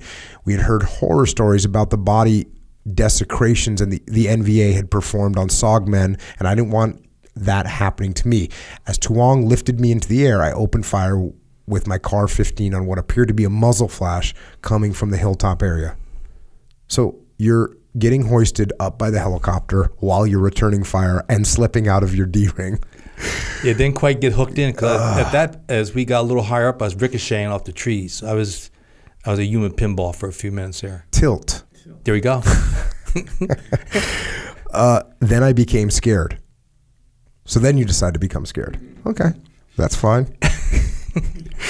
I still hadn't hooked my shoulder D-ring, and someone fired a few green tracers at us. Captain Tuong started to pull out of the target area. As he started gaining speed, I ricocheted off a few trees before I cleared the jungle. Having sat in the King Bee's co-pilot seat, I understood why he pulled away from the LZ before I had cleared the trees. If the chopper gets shot down, the mission turns into an operational nightmare while potentially injuring or killing the crew and the recon team members aboard the ship. I wasn't angry with him. Hell, he came back for me. I would have been stranded down here for at least 2 more hours before other choppers with ropes could have been able to extract me if he hadn't. But being dragged through the trees hurt. I was angry at myself for not getting the damn D-ring hooked before I lifted off the ground. My arms were getting very sore. As I went to switch arms, I was struck by some sort of air pocket, and suddenly I was upside down at 5,000 feet. My only physical link to life was the D-ring hooked into my rope seat and the 150-foot piece of rope hanging from the helicopter. I twisted my body to look up at King again. Thank God he was still hanging out the door. I signaled to get the chopper to land. As I was giving King signs, I felt the rope slipping down my thighs to my knees. At the same time, my web gear was sliding from my hips over my stomach toward my neck. In a matter of moments, the Swiss seat was at my knees. The only way I stopped it from moving further was by spreading my legs. I felt really stupid. After all the training, this was going to be a dumb way to die. As the rope slid across my feet, I knew I was moments away from passing out, and there was no way I could keep my legs spread. Just before the end, several brief scenes from my life flashed through my mind. Dolores, my kindergarten sweetheart. Why did she move to California? I saw my dad's new 1949 Chevrolet milk truck with its dark evergreen paint with the white side panels and rich gold leaf letters. My red wagon from childhood, high school football games. And to add insult to injury, I saw the front page article in my hometown paper about my death. The story was below the fold because stories about local boys dying in Nam were now commonplace. That angered me because my family would never know where I really died. On the other hand, I didn't want them to know how I really died. Just as I started to pass out, I felt the rope slip off my feet. My body went limp. I vaguely remember hitting the elephant grass before landing hard on my back on the ground. I had fallen only 10 or 20 feet. The elephant grass cushioned the fall. I hadn't realized that Captain Twong had the aircraft descending during those last frantic moments. Oh, yeah. Had those legs spread like a New York City hooker. Yeah, that's a nightmare. Yeah, King came out and picked me up and threw me in the chopper and left all my gear there. So my Car 15 and my SOG knife, which now would be a highly treasured item, still in Laos. So. Oh, you lost it in Laos somewhere. Oh, yeah. He just pulled open the web gear, and I had to get the thing off my neck, the rucksack, the web gear. It all just choked me out. He pulled it off and just picked me up and then threw me in the helicopter. I was really happy to feel my head bounce off that metal floor. It hurt, but it's a happy hurt. Yeah. Oh, yeah. Yeah, again, if you have to get this book, because I'm trying to pick like some good stories, but these are just the kind of ridiculous things that are going on. Just another day in SOG. Just another day in SOG. Yeah. Getting hung upside down 5,000 feet above enemy territory by a D-ring. Another one here. You guys got some bad weather. You got no support overhead. That's another thing people need to understand is because of where you guys were located at a pretty good distance away from the bases, if there was no aircraft overhead, then you wouldn't be able to communicate with anyone because you'd lose line of sight. Now, did you guys ever carry HF radios to try and make long distance? We had VHF or UHF. Yeah, the ERC-10 was that. But at nights, during the day, there was always an airborne command aircraft up. Mm-hmm. So at the daytime was Hillsborough code. At night it was Moonbeam.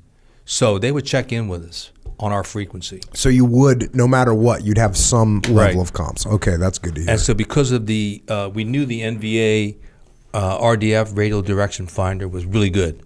They were sharp on that. So when they would check in with us again, it would be just a click, no discussion. And for those of you that don't know, that's direct radio direction finding. So if you sit there and talk on the radio for a long period of time, the enemy can actually capture those transmissions. They triangulate. And they use multiple stations, and they can tell what direction they're coming from, and they can triangulate where you're at, and they can come and get you. So for this particular one, you guys the weather's bad, so you don't have any actual direct support overhead. The NVA had been chasing. This is the one where you try to set up an ambush, and they told you don't do it. Well, no, we had the ambush set up. We'd been in it. But then they told you don't execute the ambush, right? Yeah, don't execute it because had visions of we get the POW. Because in that day, if we captured a live POW, 5-day R&R, anywhere in the world, $100 bonus. I was like, man, we're talking about it. We're planning plans, Hawaii or Australia. We hadn't quite decided. And then Spider came back over. And I gave him the code. We got a POW. We'll be back at the primary LZ in 1 hour. And that's what he said. Don't move. Yeah, but you hadn't initiated. You didn't have the POW yet. You were waiting. Oh, yeah. They were walking up and down the trail. It was, so it was just a matter of time before you were going to spring your ambush. And this is one of those deals where we violated all the rules of recon. Normally we go 10 and 10. Walk 10 minutes, pause 10 to hear the jungle, let the jungle see how it's gone. Well, in this one, because we had so much trouble trying to get in, they had slash and burn areas that were underneath the jungle canopy. I divided the team. We had an 8-man team this time. Put 4 on each side, and I said, we're going to go up this hill until we get to an area, to a trail or whatever. And we didn't stop. We went really hard, maybe 20, 30, 40 minutes. I forget now. We came up to a big trail. We crossed it one at a time, covered our tracks, got things set up. Sal put up the wiretap, had a perfect ambush. You know, we had trained, Lynn Black had developed the ambush kill zone so that we'd have claymores that would go across, but in the center there'd be a 6-foot area that there'd be no shrapnel. But we had, he practiced on himself with C4. So he finally figured out at this certain length what a stick of C4 was, where you knock yourself out. He did, literally. Yeah. I know, this is another entertaining thing. So anyway, that's our ambush. It's in the book, yeah. But we had it all set up. So we had the C4 to knock out one person, claymores to kill everybody else, with sides perimeters and one in the rear just in case they came down the mountain on us. And they're diddy-bopping up and down the trail. We could have had officers. They're walking down the trail. Nobody's that upset because we had gone so far, so fast, violating all of our rules, that the people up the hill didn't know what was going on down the hill. And then Spider says, "Don't move." And it's like, that's when things got really ugly. And when what was the reason why he told you guys don't do it? Because the weather was moving in? Oh, yeah. They inserted, we had only been on the ground 2 or 3 hours. And the weather socked in. He's at 10,000 feet. I can't even see the mountain, let alone see an LZ. So he's saying, look, we're not going to be able to get you out of there right now. Just don't do whatever you're going to do and break contact, get away. Yeah. So you guys are kind of on the run. You guys start moving out of there. Right. And so about that time up the hill, we hear the tanks and other trucks starting up their engines. And all of a sudden, the activity on the trail goes from casual to frantic. Now everybody's 2 or 3 guys. They all got their AKs. What do you think clued them in that you were there? Well, they heard us come in. And by then, we could hear the dogs. They had some dogs that were back on the LZ. So they had started looking for us officially. So when you hear dogs, tanks, trucks, and a bunch of people with AK-47s, yeah. How do you feel about that?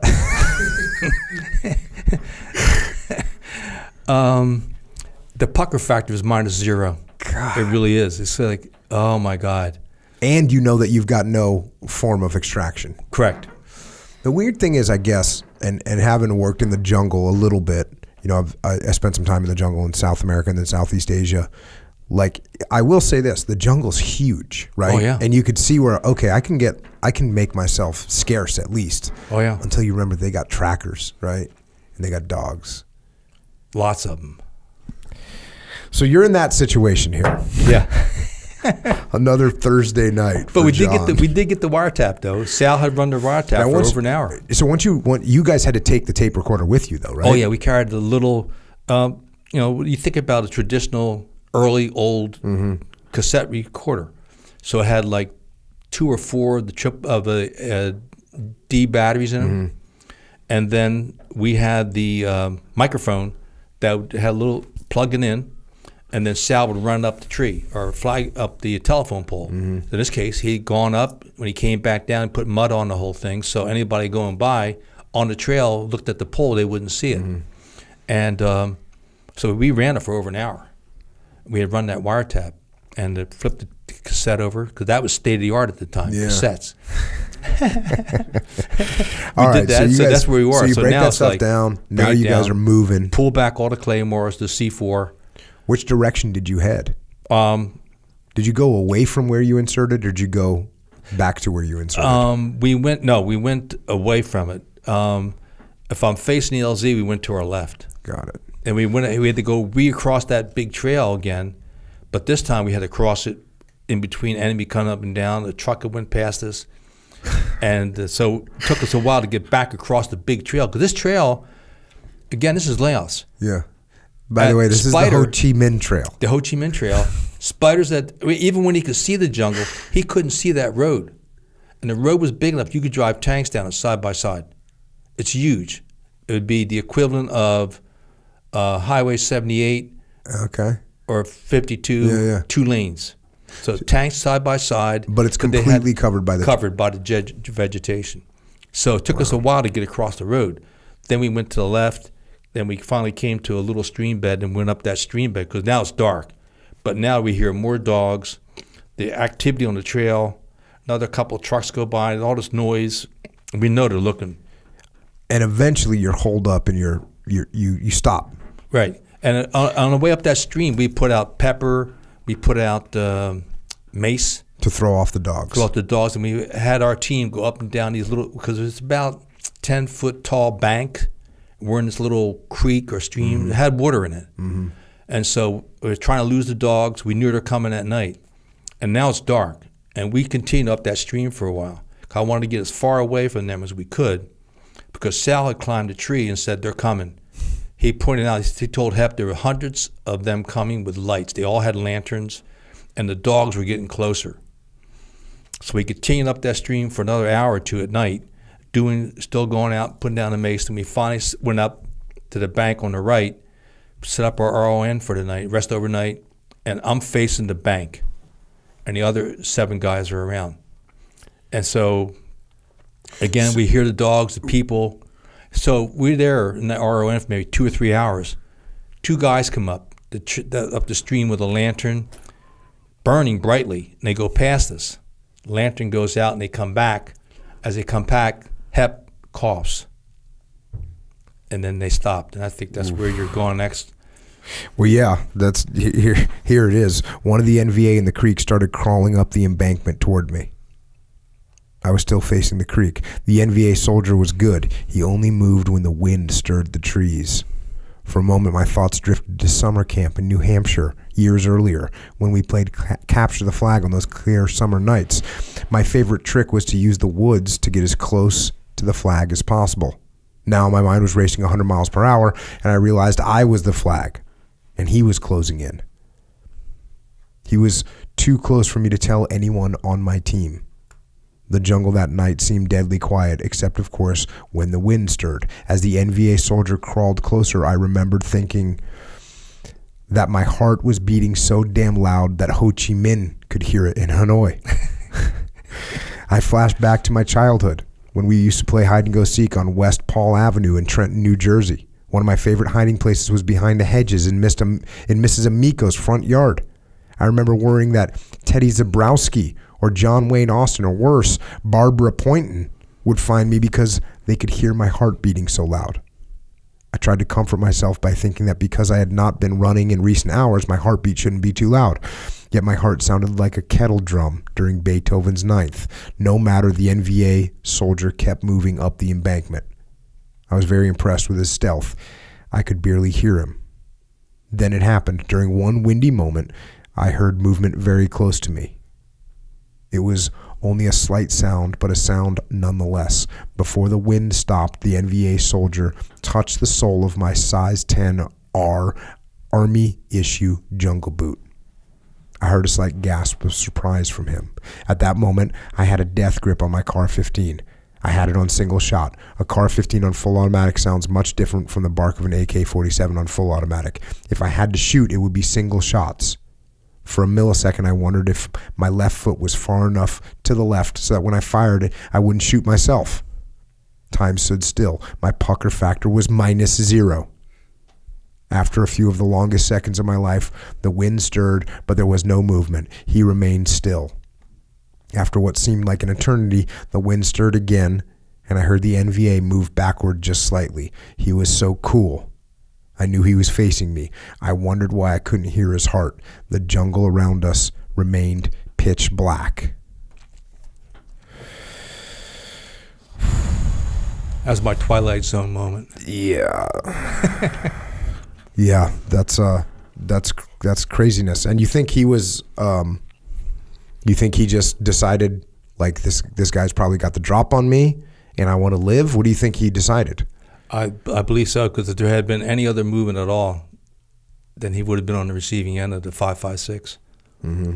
So he made a tactical decision to live. Yeah. Thank God. Yeah. Because then obviously once you started shooting, the gig's up, and you would have been, people would have been on your trail close. And had it happened, I mean, my thought was if I just did one single shot, because the muzzle flash would light up where he was, and then I was hoping just it would take no more than a second shot to finish him off, so that the jungle, they would hear gunshots, but they wouldn't be quite sure where. Was this, and people that haven't spent time out in the woods or out in the jungle, it can get completely pitch black. in the jungle. Is that what this was? Was this just like complete? Like you could barely even. Could you see his face at all? Nothing. I mean, You it's just like knew he was there. you sit there, you could feel your hand in front of your nose when you shake, move it back and forth. You can feel the breeze from your hand, but you can't see it. Yeah. So for those of you that haven't been in this, it's when you get at nighttime, and then it's a cloudy night, and then you're in triple canopy jungle. There is no light. None. You can't see anything, and that's what this situation is. Absolutely. Well, luckily you got out of that, and then you guys continue on. Going back to the book, by 9 o'clock we had located the LZ and secured it. The clear area had several feet of grass on it, and the ground was at an angle because it was on the side of a mountain. Again, we heard dogs. Our tactical scenario stunk. We were in a relatively open area on a hillside with minimal cover, and the NVA had the high ground. Time seemed to be our worst enemy, although having limited air resources didn't improve our mood. Finally, the other team was extracted without taking further casualties, and Spider was overhead taking ground fire from the north of the LZ. He told the trusty and reliable Marine Corps UH-1B gunships with the radio call sign Scarface were seconds away. As we heard the choppers approaching us, one of the toe poppers that Sal and Son had planted exploded. So you guys were doing that too. You guys would set booby traps on them, on the enemy. You'd set claymores on them. Right. Which would really piss them off. Oh, yeah. Try to ruin their parade. Yeah. We knew the NVA were going to be hopping mad now. That's a gentle way of putting it. Spider was able to vector the Scarface gunships to our location quickly. There was no time for orientations. We popped smoke, and seconds later, the first Scarface chopper roared in. The jungle north of us erupted with small arms fire. The second Scarface chopper roared in so close that I could see the facial expressions on the door gunner as he blasted the area north of our LZ with his M60 machine gun. Both Scarface aircraft took several hits. When the Sky Raiders made their passes, they also took hits from small arm fire that sounded like AK-47s.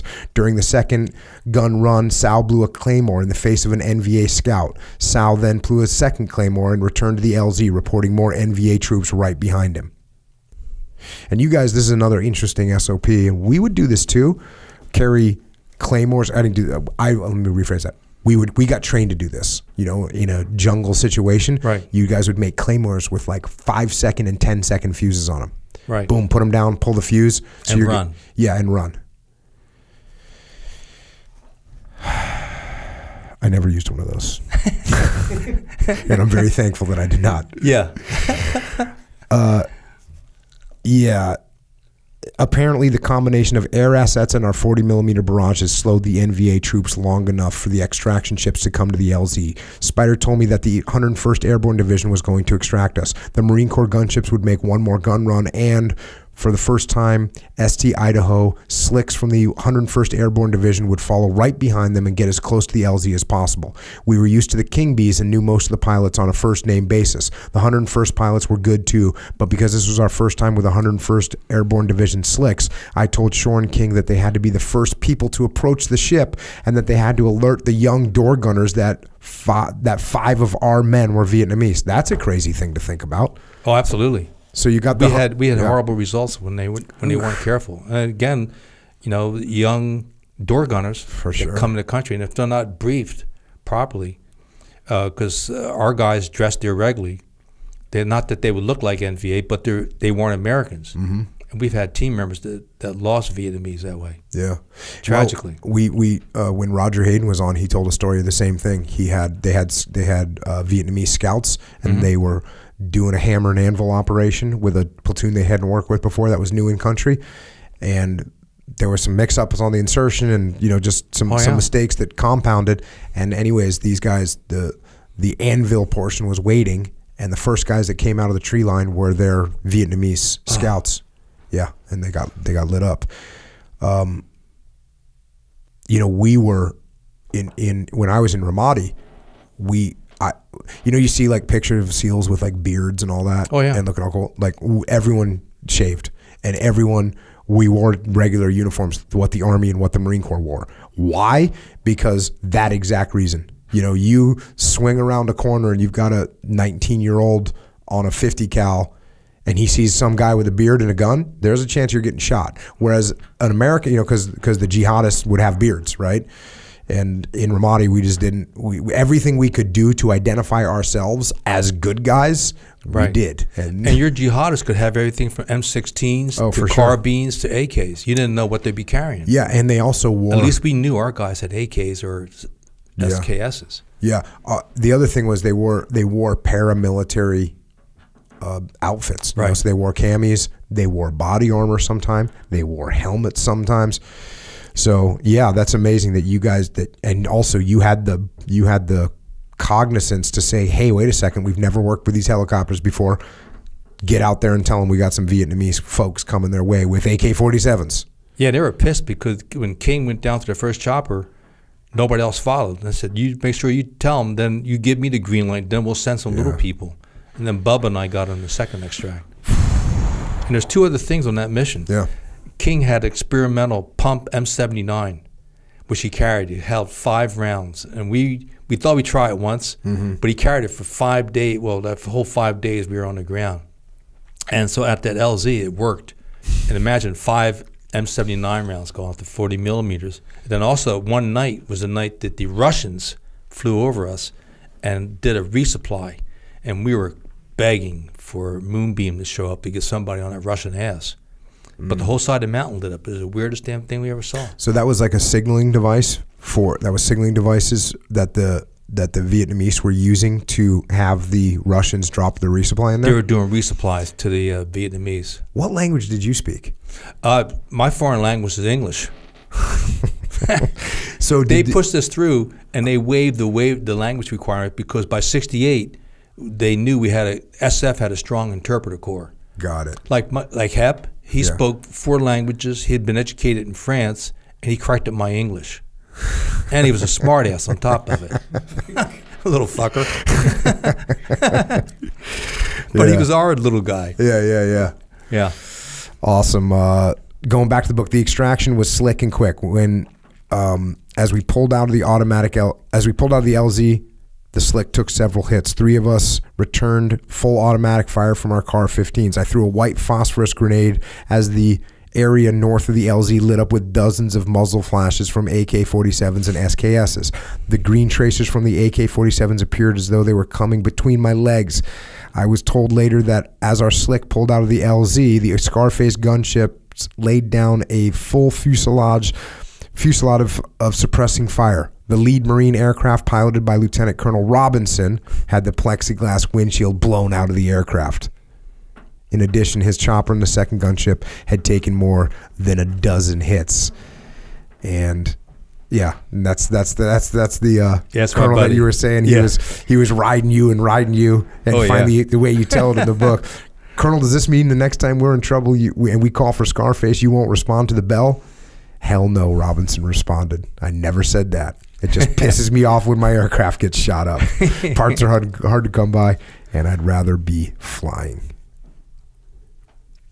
Fearless. And, you continue on here. I went back to my room. So this is after that crazy operation. You barely make it out for the 100th time that you dance in death's face. I went back to my room and picked up a news magazine with a picture on the front page about the biggest, latest anti-war protests stateside. Insane. Whose side were they on? They hadn't seen Charlie like ST Idaho had. They never asked Sao, Hip, and other Vietnamese men on my team what they felt about the war. What a day. S3 refused to pull us out when we were ready for extraction. Then S3 questioned my integrity despite the fact that we were only minutes away from fighting NVA in close quarters battle had not Scarface, the AE-1Es, and the 101st Airborne Slicks defended us from the sky. And there are people back in the States protesting this war. I shook my head, dropped my rucksack and web gear, picked up a small ammo belt holding several magazines of 5.56 ammo, and went to the S3 to get a Jeep. The dentist was only a short drive up the road, but I kept my trusty CAR-15 nearby anyway.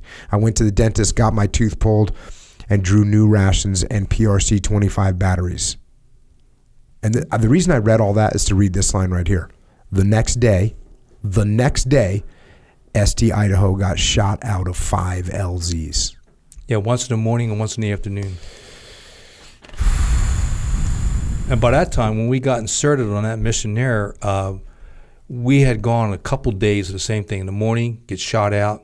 And on one of those missions, on the primary LZ, when the King Bee was going in, Sal saw a wire across the LZ. Now, how does Sal even see a wire in a helicopter when we're going in? He saw it. He told the door gunner. Fortunately, the Vietnamese thing was quick, and they were able to swerve away. And the A-1 came in and hit that. It was a 500-pound bomb. They knew we were coming, and we had been compromised. We never realized how seriously we'd been compromised. And that was proof, hard proof. And our guys are so tired, I switched a lot of the Vietnamese around. So your guys were, some of your Vietnamese were getting burned out? Oh, sure. Because, you know, you do that long flight, go out to the LZ, then you go in and get shot out, fly back, get lunch, get a new target. Sometimes they just say, here's your next target. Cubby would know where it would be. We wouldn't even have any kind of background or anything on it. Just they wanted to get a team on the ground. Go back, and then we did it again. Bam, bam, bam. And sometimes so your Vietnamese sometimes say, all right, I had enough of this. Who's your main other guy? Sal was my counterpart. He was the assistant team leader. He was the Vietnamese team leader. And who was the other American that would be with you? At that point in time was Bubba, John Shore. He came on the team in November when I became the 1-0 at the end of October. And these guys were all freaked out too because you were like young. Oh yeah. And what were you? What was your rank at that time? Well, by then I'd been promoted to an E4 because I remember I landed promoted. Yeah, I'm an E-deuce in camp with the billet for an E8 or E9 on the recon team. So Spider promptly got me promoted back to PFC. He said, now roll up your sleeves so people think you're a sergeant. We don't want them knowing you're just a dumbass PFC. And so then by October, we were able to, I was Spec 4, and then when Jim wanted off the team, which we respected, and to this day I respect it. I'll never say a word against him on that. Then Bubba came on. So in November, that's when Bubba, he was the 1-1, and then on that one mission, King came along. I just felt funny about it. I wanted a little extra firepower, and he wanted to try that pump M79. Yeah, why not just go on a mission to test out that thing? Yeah. We had that. They sent us some thermobaric grenades for the M79. Ooh, and really? Yeah, and then they called a week later and said, "Hey, did you guys get a chance?" It was actually Leif. I think Leif dumped like an entire loadout of them on one operation. And anyways, they call back. They say, "Hey, we're wondering if you got a chance to use those thermobaric grenades yet?" I'm like, "Well, we used them all. Send more." Yeah. There's the feedback. Do not wait. Oh yeah, and also speaking of that, as one of our side missions, we always carried Eldest Son or Italian Green, which would be enemy ordnance doctored to explode in their face. So when we would go along a trail, like with that big trail, we crossed it. We'd go down and dump a little of the ammo. So if anybody would see the ammo, they'd pick it up. And then if we ever came across a cache, which only happened a few times, we would put the bad ammo in their cache. So they'd use it for psyops. Then it would blow up in their face. Yeah, it was a good psyops thing when there was another mission where you talk about where they killed the Americans, but they let the Vietnamese go. That was their January 1st, 1969. All right, speaking of holiday season, here's Christmas Day, 1968. You're inserted into like some really tall elephant grass. There's NVA around you. Going back to the book, due to the elephant grass, both in terms of the noise we were making and how it muffled our other sounds, we couldn't tell exactly how many NVA were moving or if they were even NVA. Black said, "I smell smoke. Either our hand grenades or the NVA have started fires." Things are really heating up on the LZ. Literally, I radioed Spider. I told him we were surrounded and had fires on two sides of our perimeter. I told him that if the King Bees didn't get in here ASAP, ST Idaho would be engaged in fighting fires as well as firefights. were you really making these punny jokes in the middle of these situations? Sometimes you have to laugh to keep from crying. They're starting more fires, Bubba said. By now, the noise from the fire forced us to raise our voices when we were talking to each other. The smoke was getting thicker. I began to sweat. We threw a few more hand grenades down the hill to force the NVA to keep their heads down. The southern fire, just so everyone understands, this is what's actually happening. You're in elephant grass, dry elephant grass, and it's burning on multiple sides of your position. Which is 12 to 15 feet tall, the elephant grass. So your visibility is like 5 feet, 3 feet? Yeah, minimal. And it's filled with smoke. Yeah. And getting worser. We wish you a Merry Christmas. Yeah. The southern fire's intensity grew by the second and continued to move up the slope towards us and around to the east. There was fire or fires to the north and northeast, but they weren't heading toward St. Idaho with the speed of the southern flames. By now the smoke was so thick, I had my green cravat over my face and pulled up over my nose. Burning embers from the south kicked up and flew over our small jagged perimeter, dumping ashes, soot, and small burning sparks on the elephant grass and on us. Only Hip and Twan wore hats. Several of us soaked our hair. Black told me that the NVA weren't far behind the flames. Twan had reported seeing images a short distance behind the flames to the south and southeast. Captain Twong knew exactly where we were as he brought the H-34 down the canyon toward us. Seconds became hours. My vision was clearer than ever, and I was acutely aware of the smoke, fire, popping sounds, and enemy gunfire. I stood on the western edge of the perimeter, waving a colored panel skyward, trying to catch the pilot's eye. The H-34 continued its slow motion descent. All I saw was the bottom of the chopper with the front of the struts sticking out to the right and left, coming down like a giant praying mantis. The rotor wash from the King Bee began to hit us. Finally, the chopper's nose turned slightly to the left and I could see Captain Twong. Seeing his face, seeing him sitting in there so calmly in the pilot's seat made my confidence surge. We would survive. And then you guys, get around, get it under control, well, under control as you can, and you start boarding the chopper. As the last man boarded the chopper, I signaled to the door gunner to exit the area. As I sat in the door as Twong lifted the King Bee straight up for several feet before heading south. As we pulled away from the knoll, fire swept up the hill and engulfed the area where we had been standing moments earlier. Oh, yeah. Every Christmas I pause. Captain Twong roared down the canyon we had chugged only a short while ago. I radioed Spider and gave him a team okay. Once again, St. Idaho entered that magical post-mission moment. The adrenaline was still flowing. We had survived another target. Every breath of air was sweeter. There was no thought of Christmas, Mom, or holiday presents. Our gift was to be alive. That Christmas, 1968, would haunt me sporadically for more than 25 years. After a while, I was able to stop sitting upright, sweating with fear when the nightmares hit. It's been almost 10 years since I had that dream, but every Christmas, nightmares or not, I always take a moment to think of Captain Twong's courage. No sweat. King bees never rest. Yeah. So that was that's just a crazy situation. Oh, yeah. Close. And then this is like on Thanksgiving was when we had the mission down south where our 6-man recon team, the colonel tells us you have to find 3 missing NVA divisions, the 1st, the 3rd, and the 7th. We found them. Mm-hmm. How'd that work out for you? It was pretty intense. We used more than one of those 5-second fuses to hold them back. Yeah. Yeah, Again, that's why you need to buy this book and read this book if you want to hear about the 8-man spike team versus a division.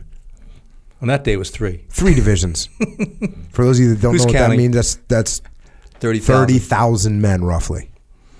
And yeah, that's where those 5-second fuses. Those 5-second fuses. Just so everybody understands what that means. You're trying to escape the enemy. You have a little thing called the Claymore Mine. It's like the size of a book, maybe a little bit bigger. and it's got a bunch of ball bearings on one side. 550 ball bearings on one side that spray out when this thing explodes, and those are so they wound people. How many of those things did you guys carry? Everybody had one on the team, and then a 1-1 would always carry 2 or 3. So you guys had along about with 10. C4, yeah, at least. And so what these guys would do, so you can use them for a bunch of different reasons. And one of the things that you guys did a lot with them, and this is again, these are things that I was trained in when I first got to SEAL teams. They do, okay, when you set up when you're going to sleep at night or you're going to set up a rest overnight position, you're going to put out claymores. And that way, if you get attacked in the middle of the night, boom, you can light off the claymores and you can get some fire superiority, or at least shock the enemy or do some damage to them. So you guys did that all the time.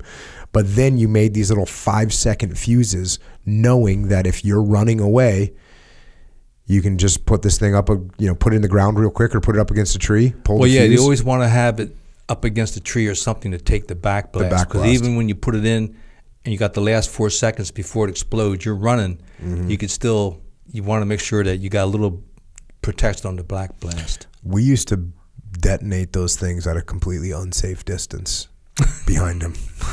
I look back now and I'm thinking, what were we doing? WTF times 2. Yeah. It's like we'd play the game Let's Find Out. Are you related to Lynn Black somehow on this thing? Yeah. So you started to tell that story a little bit. For those that didn't catch the whole story, the story was Lynn Black was trying to figure out what it would take to knock somebody out with C4. So C4 at 6 feet. Yeah, C4 just explodes. There's no shrapnel in it. You can put shrapnel in it, but you don't have to. So it's just a big concussion. So Lynn Black was trying to figure out how much C4 it would take so we can stun a guy, so we can grab him, so we can get a POW, so that we can get a 5-day liberty anywhere in the world, and $100 cash. And so he figured. So the way he experimented with this was by doing it to himself. Yeah, just standing around at the range and blasting himself with heavier and heavier weight until he got knocked out. And when he finally succeeded, his hearing was bad for a few days. Yeah, his hair was all. See, now, to be honest with you, I don't know if this, in the SEAL teams, we would have used a new guy for that. We would have used a new guy. Like, okay, let's see if this works on you. When the stun guns, the tasers first came in, right? It wasn't fun to be a new guy because we had to see how those things worked, right? So we used to experiment with that. So, indeed. That story is just crazy, and you looking down and seeing the fire engulf the place that you just got picked out of. Oh yeah, instantly. Sure, it's just like one of those moments in time. It was the same thing like on Thanksgiving Day when we got distracted. They were coming out of the jungle running at Port Arms, and so they would try to come down. So me and the door gunner would just literally stop them in the track, like one of those cartoons you see on the TV where the guy's running and stops and gets janked. They would just push them right back in the jungle before they even fell down. And that was just, you don't forget those things. They stick with you. The next chapter is called Happy New Year. Oh. The day after Christmas, the S3 brass asked ST Idaho to run another MA target in Laos. I respectfully declined, citing fatigue and general weariness. I didn't tell the brass that I had a funny feeling about the target. I felt apprehensive for some reason. Back at FOB1 around 1200 hours, someone from the Camo Shack came into the club and said a Vietnamese team member from RT ASP was on the radio talking to Spider. That was very bad news. Several of the recon team members in FOB1 headed toward the Camo Shack. Before we got there, Tony Harrell, a veteran recon man, came around the corner with some more bad news. They were hit by sappers. It doesn't look good. It appeared the Americans had been slow to react. In a matter of seconds, the sappers killed the 3 SF troops and chose to leave the South Vietnamese team members alive. The news about the sappers was a triple dose of bad news. First, we had 3 dead Green Berets. Second, reports 1-0s had received for months about NVA sappers being a lethal force were now confirmed. Third, by killing only the Americans, the NVA pulled off a major psychological coup. By leaving the Vietnamese team members alive, their survival would plant seeds of doubt and dissension between SF troops and our little people.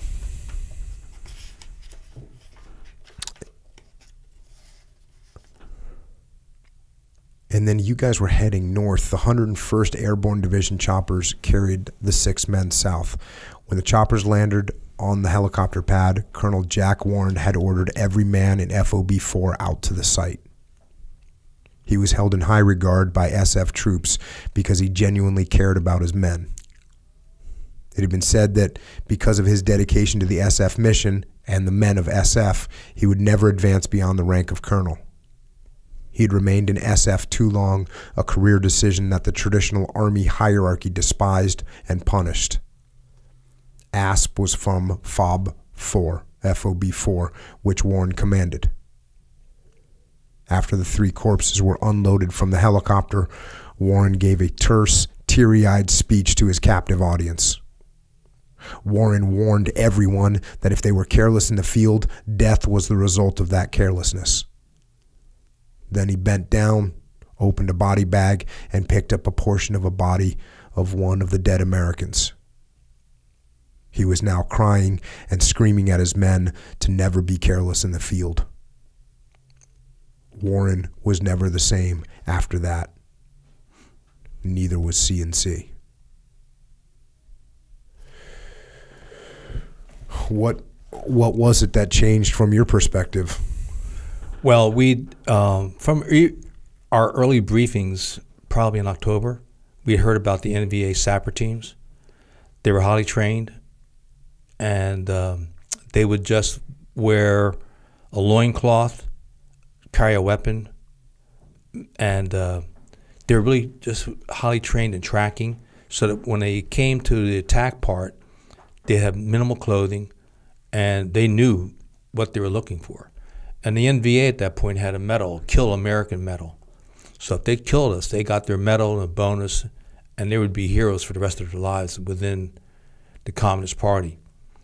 So we heard about them, this confirmed it, and it just kicked up everybody's concern a notch. And that being New Year's Eve, the Americans had taken a bottle of scotch with them, so they had a little hit of the scotch. We don't know how much. And that's what Jack Warren had gone the extra distance on, saying about being careless. We don't know. Mm-hmm. But those sappers were good.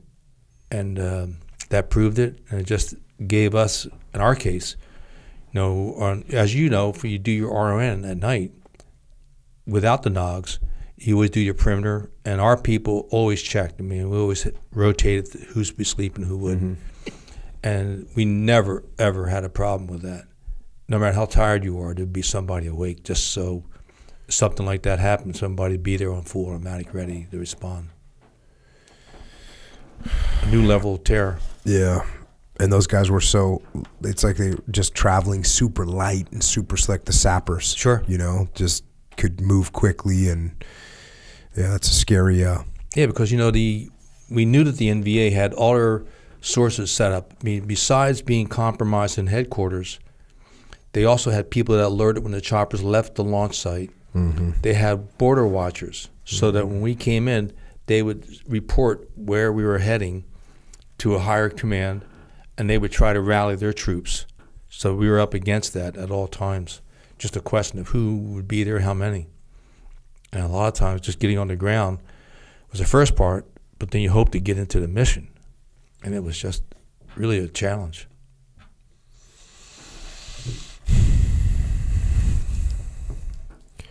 Speaking of a challenge, here we're going back to the book. The daily grind of running missions across the fence was wearing on me physically and mentally. As 69 dawned, I began a mental examination of life in SOG. Being in an elite unit within America's finest special operations was where I wanted to be. The adrenaline-enhanced high of deadly firefights against a relentless enemy under extremely lopsided odds was intoxicating. I had never experienced such exhilaration or sheer terror. Yet there was a little voice in the back of my head which spoke of survival. surviving not only a vigorous enemy campaign directed against SOG members, but merely surviving the odds of going home in one piece. My mind also began the mental debate between rising to the new challenges inherent in a secret war and returning to a safer assignment. My one-year tour of duty was scheduled to end at the end of April. Under the general rules of SOG, after running targets across the fence for 6 months, I could request a cushy assignment. I had already spent 7 months with the team. I was alive. However, thanks to Hip, Sal, Fuck, Twan, and the other men of ST Idaho, I couldn't just walk away.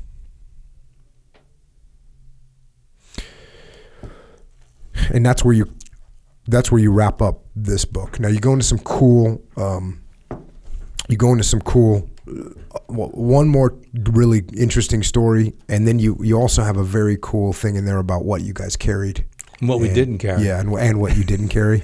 How much longer? So now it's January of '69. Yeah. You'd been there for 7 months. How much longer did you stay with the CNC teams? I'll stay right there to the end. We closed FOB1 in January. They shipped us down to Da Nang, and that's where I picked up with the second book. And they needed help down there, so we hit the ground, continued to run. Bubba asked to be taken off the team, so he left. Lynn Black came on, so it was Lynn and I for my last couple of months. And at the very end, they had a mission up at the Mugia Pass, which was north of the DMZ River in Laos, which was a major channel point. And the plan was for us to go in, set up on a mountaintop, taking a lot of claymores, mortars, and calling airstrikes for 2 or 3 days on that, just to raise hell with the NVA there, because they never had a recon team go that far north. And we did an inspection, which is that inspection prior to that mission, which was about April 20th, '69. And then we finally went up to the launch site, and we were up there, I guess maybe about the 24th or the 25th. I just forget the exact date now, but we went up to the launch site, got on the choppers, we're getting ready to launch, the choppers take off, and they turned around and went back. And that target just had 2 aircraft shot down over it. They figured they just shot down a Phantom jet and a Sky Raider. Choppers are going to be easy to knock out of the sky. So the sidebar to that, I'm at a reunion 2 years ago. One of the guys that ran recon says, "Remember those pictures you got on your second book on the ground there?" I said, yeah. He says, "What was that mission? Wasn't that something like that was a suicide mission, right?" He says, "Well, I don't know about suicide. It was going to be high odds, but we were going in. We had 2 extra Americans. We had M60s. We got buku bullets, hand grenades. We were going to give it a shot." The guy goes, "Do you realize they asked me to do that and I told them to fuck off?" I go, "Really?" I says, "You saw us taking the pictures. You didn't tell me that." He says, "I didn't know what your mission was." So here's a top secret operation. The recon guys, another recon man had been given that target. Said, "Hell no." It was too far north, and he just felt that it would just be a suicide mission. Once you get in, you'd never get out other than a casket or a body bag. But there's no talking between teams much, because everything is like, you got a mission, you do your mission, they do theirs. So yeah, well, I already gave you a fair warning before we started this that we're probably going to have you come back on here, because I mean, I got just I mean, these books they're just awesome. The detail that you go on to, and just the experiences you've had, which are just, it's a miracle that you're sitting here talking and able to tell us what you went through, when, as far as I can tell, there's no way in hell you should be sitting here right now. I agree. I mean, there are times when in talking to friends or people that have read the book, particularly on page 202 where the guy touches your boot. I mean, I've talked to people, it's just like, it feels surreal even today. It's like, thank God everybody at home was praying, Yeah. And yeah. The last thing I want to read from the book is just this section right here. the dedication. It says, this book is dedicated to all SOG reconnaissance team members, both U.S. Special Forces and indigenous troops, as well as to every man in every air support unit, especially the King B pilots of the 219th South Vietnamese Air Force's Special Operations Squadron, who worked daily with SOG teams on the ground across the fence in America's secret war. This book is also for every man in SOG and their support units who made the ultimate sacrifice. Yeah, because today as we sit here, there are still 1,589 Americans missing in action in Southeast Asia from the Vietnam War. That includes CIA, SF, regular Army. In Laos alone, 50 Green Berets are amongst those MIAs. Over 140 aviation, Army, Marine Corps, Air Force, MIAs died supporting our missions there. Just how deadly it was. You guys had a over 100% casualty rate. Yeah, several of our guys had multiple Purple Hearts. Bob Howard received 8. He had been put in for 11. He was a recipient of the Medal of Honor in December of '68 for a mission out of Khartoum. And yeah, the casualty rate did exceed 100%. And I couldn't find any numbers on the numbers that were actually killed, but that was a massive number percentage-wise of guys in SOG that were killed. Right. Yeah, the numbers are hard to track, and I'm working with a gal now who's she's a retired master sergeant from the 101st, and she's beginning to do some research to try to put that number together, because during the war, 3.2 million Americans served in Vietnam. That includes the 500,000 sailors that were off the coast, and your SEALs that were going up north. And out of that, approximately 20,000 were SF. Out of the SF, approximately 2,000 went to SOG. Out of that, it depends on which author you talk to. There's no hard stats anywhere, because SF was not as good as the SEALs at keeping records. And it'd be between 500 to 700, maybe 800 Green Berets actually went across the fence with recon missions out of the 3.2 million. Those are our numbers. Yeah, amazing. Well, I hope you don't mind coming back here again. I'd be honored to come back. Because I've heard some of your stories, pal. Believe me, my stories are a big joke. I conversed with one of the guys that was in Ramadi with me, a guy by the name of Dave Burke. He was a Marine Corps Anglican guy on the ground with us, and you know, we always joke about what our experiences. You know, he had a friend, and we had him on the podcast, who served in World War II, Korea, and Vietnam. Really? He was a Purple Heart recipient in every war, in every one of those wars. And, you know, that's the way I feel standing here talking to you. Like, I'm in a totally different and much lower category of experience, but that's why it's such an honor to sit here and talk with you. Well, that's mutual. If you have any other closing thoughts to, the only thing about this book, actually, I just want to mention that I couldn't have done it without my wife. Awesome. My dear wife, Anna. At the time, we had 4 teenagers and 1 newborn in the house. And so if you can imagine that turmoil, and I'm working at a fish wrapper up in North County, and so between the fish wrapper and the kids, she goes, go write the book. Awesome. She supported me all the way. That is one thing, real quick. Yeah. When you got home so you got out shortly thereafter. When you got done with Vietnam, that's when you were done, right? You got out of the Army shortly thereafter? Yeah, I went back to CNC for a second tour, and then I got out of the Army in April 25. That's what book 2 is about, going back. One tour wasn't enough at CNC. Well, you know what? To be honest with you, I came back by the time I landed in the States, like May 1, May 2nd of '69. The anti-war movement was going on strong. There was Woodstock. Our men walked on the moon, but I hated it. Hated being. And I was supposed to go to Fort Bragg with the regular SF, but they put us in 10th Special Forces Group, which is up in Massachusetts, and they had 5 companies: A, B, C, D, and E. E was a signal company, which was rinky-dink. They had new lieutenants, butter bars, running this thing, and they treated it like basic camp, not SF. Then to top it off, they had old career sergeants that were all overweight, all an embarrassment to the beret they wore. And they came in and put me a platoon sergeant, and I'm in this environment that was not a good chemistry. Mm-hmm. So I heard that the MPs were coming, basically, and I went down to the Pentagon. We had a woman, Billy Alexander, who handled our orders. And I was told what kind of wine and what flowers she liked. So before I went down there, I had her wine, her flowers. And then Thursday morning, I get to the Pentagon at 7 o'clock, give her the flowers and the wine, went back to sleep in the parking lot, came back at 4. She gave me the orders to Nam. I cleared on Friday. The MPs came on Monday, and I was back in my team a week later. What were the MPs coming for? There's some bar fights, property destruction. They had reports of a 442, which I had at the time, 442 W30. Which is what? Oh, it's an Oldsmobile. That's the hottest. Okay. I got that 442. Cool. Yeah, I'm cool. sorry. Yeah. Yeah. It's a 69, which was the coolest car at the time. Hear me talk. For sure. So there were reports about that car going through the entrance gate on a sideways drift.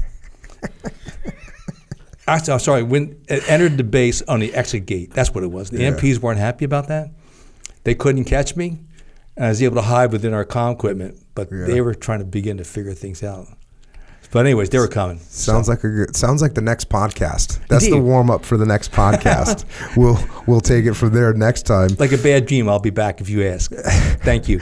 No, that's awesome. These books, Across the Fence. Which one do you think people should read first? Across the Fence is the first. That's my book about my getting involved and et cetera. And the stories of other people, which, by the way, we have a Green Beret medic, John Walton, who was the son of Sam Walton. You heard of a store called Walmart? Mm-hmm. Son, one of the best medics there was at the time, Chapter 4, where a fellow Green Beret gets his leg blown off. And one of the Vietnamese got shot 4 times. John brought them all back. And Tom Cunningham's alive today and has 2 children, thanks to John. That's awesome. These books are available on Amazon, right? Amazon. Just go to Amazon. They're available as ebooks or paperbacks. The other one my is website is sogchronicles.com. Sogchronicles.com. That's the name of Volume 1. That's another book. Right. And then On the Ground, The Secret War in Vietnam. That's the second book. The second book. Yeah, because in here there are some stories I missed because of deadlines. Right. And the first story we have, our recon team is in our worst target, Oscar 8, and the NVA come up and tap him on the shoulder and say, it's your turn for guard duty. Ooh. That's pretty close to the enemy. All right. We will cover these books in the future. Everyone go buy these books so you're ready. And thank you. Really, a true honor to have you on. Appreciate it. Honor to be here. And Thank can't you wait to have you back. I'll return. Outstanding. Thank you. And with that, Mr. John Stryker Meyer has left the building. And what an honor it was to talk to him. And I can absolutely promise we're having that guy back on. And thanks to you, John, for your service and your sacrifice and the sacrifices of your teammates. It is men like you that have allowed us to live the way that we live. And that is in freedom.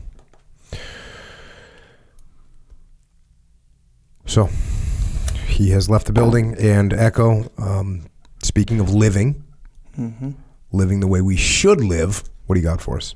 Well, as we have been doing, talking about jiu-jitsu first, jiu-jitsu, martial arts, capability is what it is. That's really what it is. You want to generalize like the whole thing into one big nugget. It's capability. Just improve your capability. We want to improve our capabilities. Oh, a yes. sure way to do that, not just in the martial fields, but in life, is to train some of that jiu-jitsu. Yeah. I was talking, there's a girl named Kara who trains here. I see her every once in a while. I'll see her, whatever. And she said basically the stuff we were saying, where she was like, I was like, but I only see her sort of in the men's class. I said, hey, have you tried the women's class? Because our women's class is good now, developed. And then she was like, not yet. I want to, whatever. And I was like, yeah, I think a lot of the times we'll offer more benefits depending on who you are as a girl.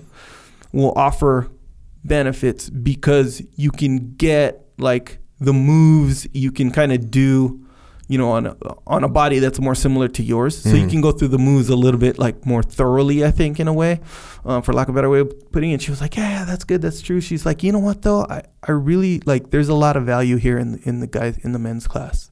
And she said straight for self-defense. For sure. And I was like, yeah. She's like, yeah, because like when you get used to guys, and meanwhile there's like two guys Scrapping. rolling like hard though. Yeah. You know the kind where they're rolling and they're grunting it right in front of us, like sweating and their sweat splashing on us.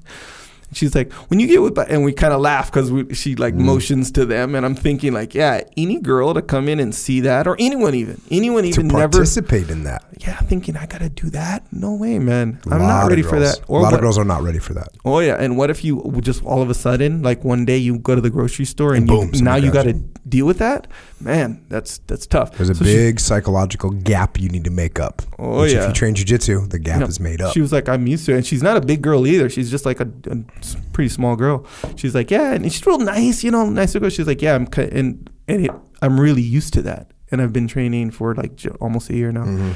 I'm like, it's a big difference. That's good that you can come in here as often as you do and have that mindset. That's good. That's going to get you places. 100%. So we're talking about jiu-jitsu. Oh, yeah. And then you need to start talking about the gear that is needed for jiu-jitsu. Yeah. Some of it, yes. Some of the gear that you need for jiu-jitsu is a gi. Yes. If you're going to train gi jiu-jitsu, which we recommend. Strongly recommend. We also recommend you train no gi. You train all kinds of jiu-jitsu. Yeah. That's what you train. If you need a gi, which you do, get one from Origin Maine. Yep, Origin. So you go to originmaine.com. This is where you can get all these things. Also, jeans, American denim.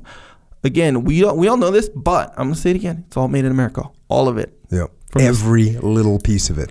The little seeds that they plant to eventually grow cotton, to eventually go into the loom, to eventually weave. Yes. Formulate both. The fabric that gets sewn and stitched into gis, jeans, rash guards, all this stuff, shorts. Best shorts in the world too, by the way, factually. Anyway, all of it is done in America. So boom, there's that. Huge deal, by the way. So yeah, American denim. We have some new jeans. Good ones. Jogger, sweatpants, sweat, athletic gear. Boom, Origin Maine. There. Supplements. Big deal. Pretty much all the essential supplements that you're going to need as you go through this kind of hectic path. At times, the path is hectic. It should be. Yeah, the path is easy. Yeah.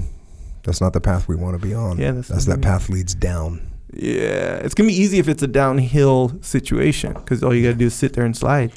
Don't take the path down. Yeah. So, yes, the supplements are joint warfare for your joints. Joint warfare is more for like if you get abuse on your joints. You're running a lot. You're doing jiu-jitsu where you're twisting a lot. And you're going every day or something like this. Or you're just lifting every day. Lifting every day. Oh, yeah. So basically if you're doing physical activity. Yeah, that's kind of like hard. I mean, I guess you could break it down like, if you're doing some weak physical activity, then you might not need it. But I think not that so much the joint warfare. You made a good point though at the muster. Remember, because your knee is like kind of on the final stages of healing. Yes. Yeah. And you were like, I was like, yeah, how's your knee or whatever? And you were like, what'd you say? Oh, it was good, but like since I've been standing up on it for a long time. Yeah. All day at the muster. At the muster, yes. It actually swelled up again. Yes. Surprisingly. So here's the thing. It made me think. When I was a bouncer, I used to stand up all the time.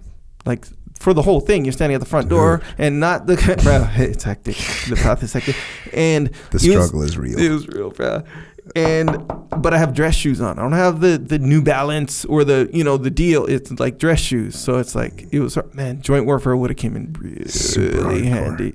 Well, varying levels of hardcore. So get some joint warfare for your joints. Get some krill oil for your joints. That's general maintenance. And general maintenance of life. Yes. Life support. Yes. And then discipline and discipline go, which is sort of like, gives you a little bit of that.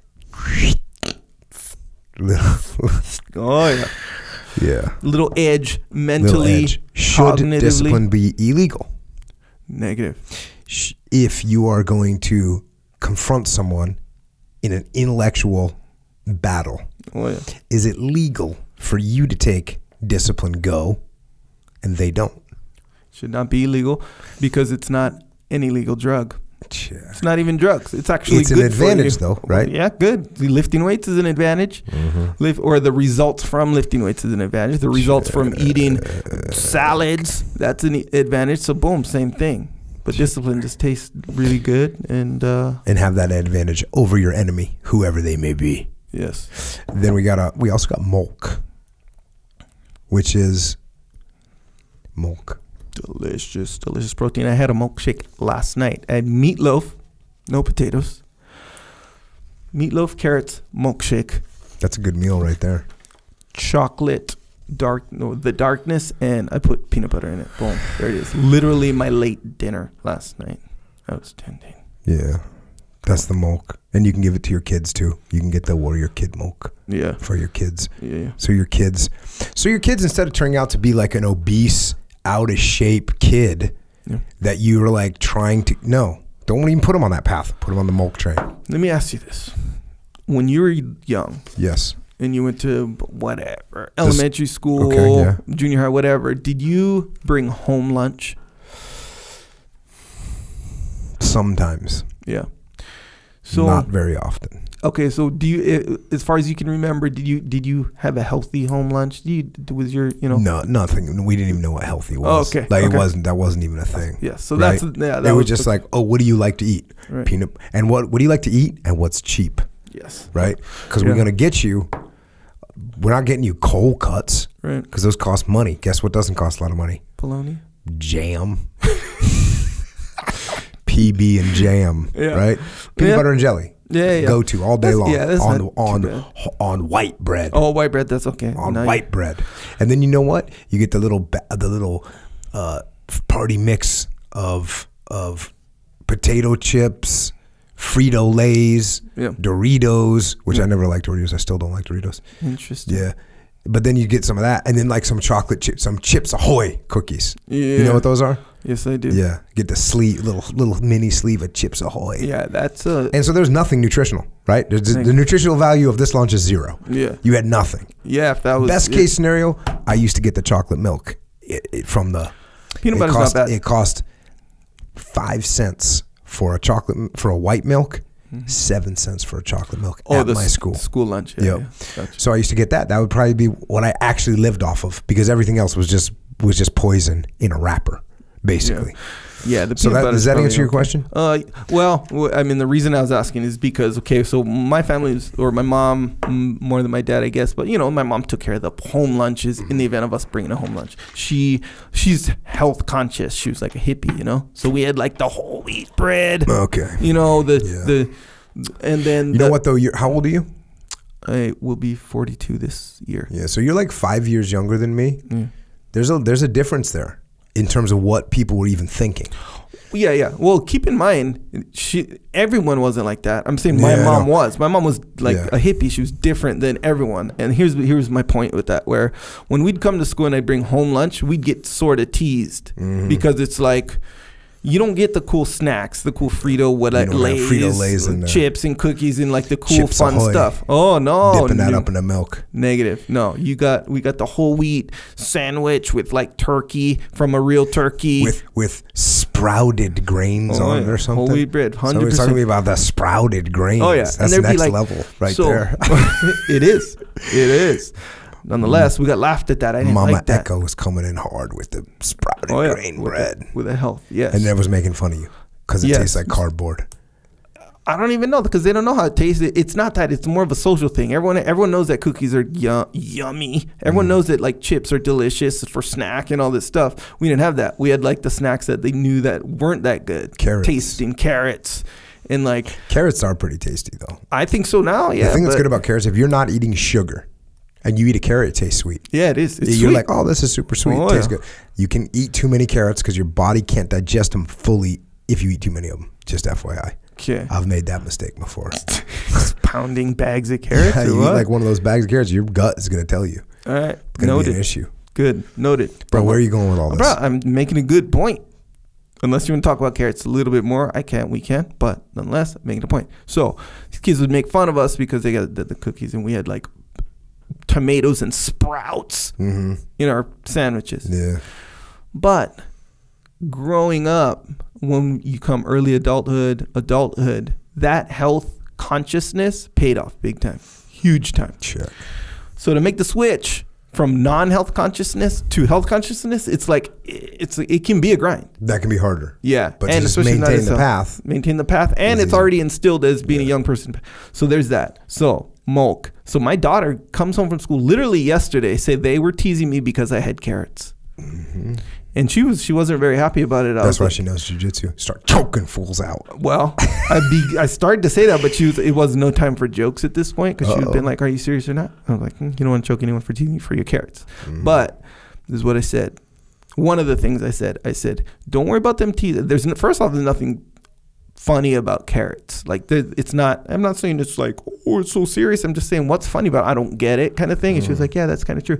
And I was like, and guess what? Carrots are good for you, just like your lunch is good for you. And as you grow up, you're gonna see the results of that, and you're gonna see the results of them not eating not healthy food. Yeah, and you're gonna see. You need to do better than that as a father.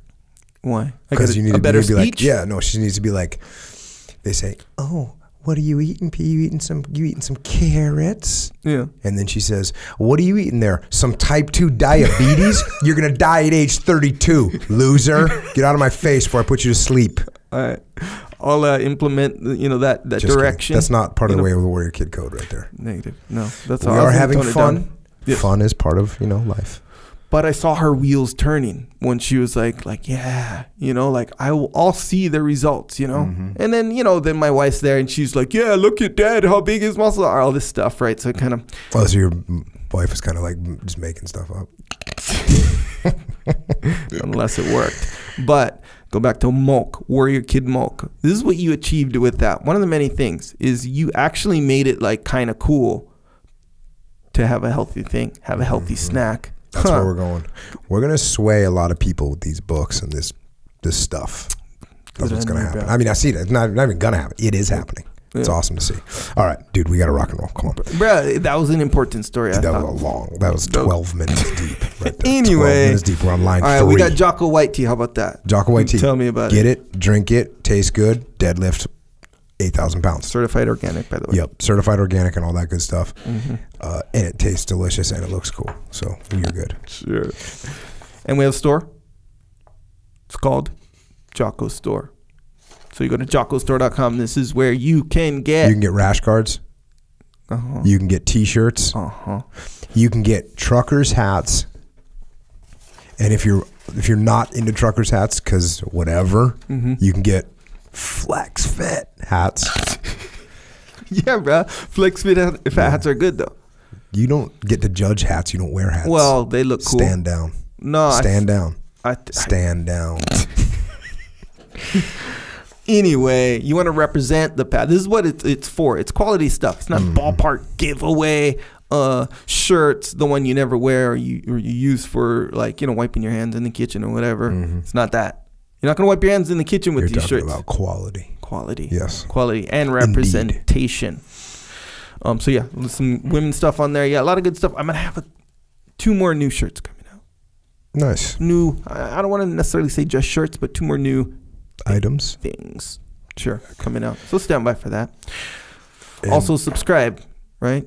Yes. Subscribe to what? The podcast. Sure. We're not talking about subscribe to a magazine because no one gets magazines anymore. Magazines are dead. Sure. Right? Are you going to buy a magazine now?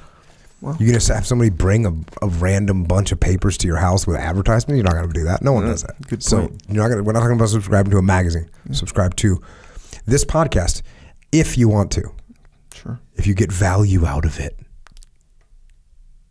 Whatever. And don't forget about the Warrior Kid podcast. I got hit. I got hit today. Yeah. I got hit. Kind of hard. Somebody said, is the Warrior Kid podcast dead? And I was like, oh, that stings. Good question. Yeah. That stinks. Warrior podcast is not dead. But the Warrior Kid podcast, I need to put more out. Right. So I need a little bit of time, which I'm making, but I need to get it done. So yes, Warrior Kid podcast, subscribe to that. I'll get some new ones in there. Also, IrishOaksRanch.com is where Aiden, Warrior Kid, up in Central Cal, has his own business. 13 years old, running a business, no big deal. That's what Warrior Kids do. He makes soap from goat milk. so that everyone in the world can stay clean. And don't forget about YouTube. We have a YouTube channel. Did you know that? Yes, sir, I did. And it's called Jocko Podcast. And it's on YouTube. So podcast is not just a podcast where it's audio only. On the video version, you can see us. If you want to know what John Stryker Meyer looks like, you can watch this on YouTube. This is going to get a lot of views on YouTube. Yeah. Listening to John Stryker Meyer and hearing his stories. So check that out. Also, Echo Charles makes what he calls enhanced videos. Yes. Some people might call them distracting from the message. Sure, they might. Some people like them. They have millions of views, some of your videos that you've made. Do you know that? Yeah, I did. A lot of views. Well, like I said, or like you said, yeah, you can call them distractions on the message, which I actually won't even argue with it. Thank you. But some people look at it or see it as enhanced. You put some music on there. You put it enhances the message. It's kind of like when you have a dog and you got to feed them the heartworm pills. You know, where the heartworm pills is good for them. It's good. That message is good. But sometimes you got to put it in the food. You know, so like tastes good. It's like the message gets delivered. So my in like message a good is way. so hard to swallow that you have to put like videos around it. Is what I'm hearing. Music around it, yes. Sometimes. Break out the cellos. Sometimes, yeah. Hey, so that's the YouTube channel. Check them out. And then we also got Psychological Warfare, which is on iTunes, Google Play, other MP3 platforms. And if you want an alarm clock, that's me talking. Then you go to Psychological Warfare, and that's what you get. And you'll see that you can use it as an alarm clock, or you can use it as an emergency air cover. Yes. Fire support. Yeah. You're like, I'm not sure if I should work out right now. Press play.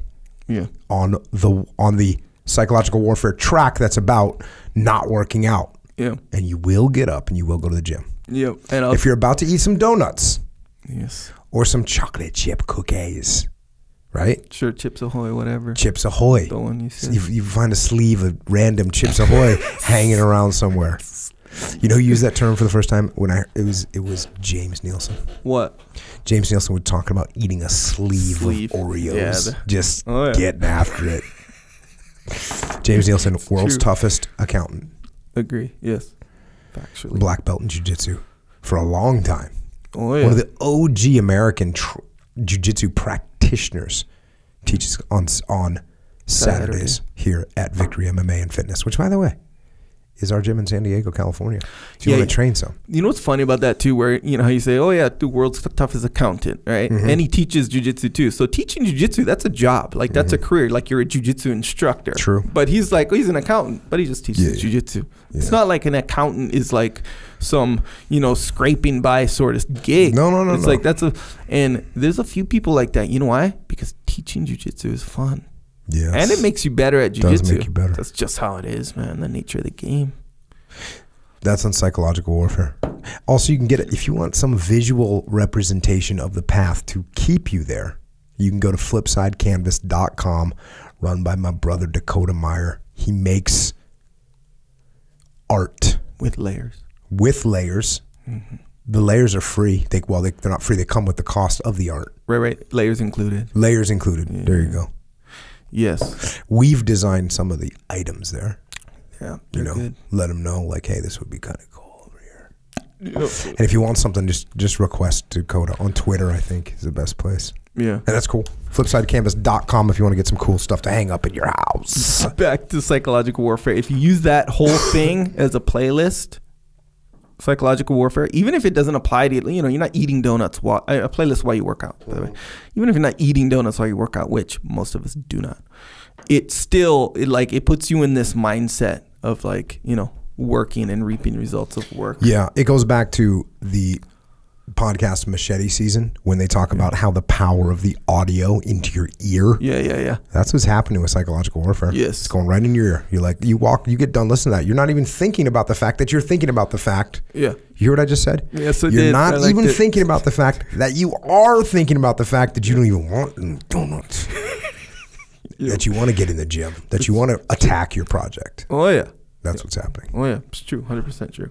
Also, while you're if you're lifting at home, if we're doing the lifting at home, which I do, which you do, which a lot of us do actually. People hit me up, show me their home setup. Awesome. You should have kettlebells, in my opinion. Kettlebells is one of the pretty much the biggest, as far as changes to my workout, the most valuable change that I changed my workout. Functionality, like that's my a big hands are stronger. buzzword. One time I was doing, you know how you gotta have in jiu-jitsu, you have wrist control, you know, and varying levels of wrist control depending on the position. There, I was rolling with a guy literally like he's like trying to release my grip from his wrist or whatever, and like he's visibly angry because he couldn't. So I just sort of sat there and just let him like do it, whatever. Then That was his technique, because technically he should be able to get out of that. should. But I've been doing those kettlebells. So my wrist control is a lot, we'll say the effectiveness is a lot higher. Nonetheless, my original point, kettlebells, this is where I get my kettlebells from, On It. So you go to onit.com/Jocko. There you can get these kettlebells, and they're all the cool ones too, by the way, like I always say. Darth Vader, my most recent one. Stormtrooper kettlebell, my second most recent one, and not to mention all the other primal bells and legend bells that I have from there. Also at On It is the electrolyte mineral mix. That's part of my daily mega mix with Jocko's Discipline. Like I said, the mineral electrolyte mix,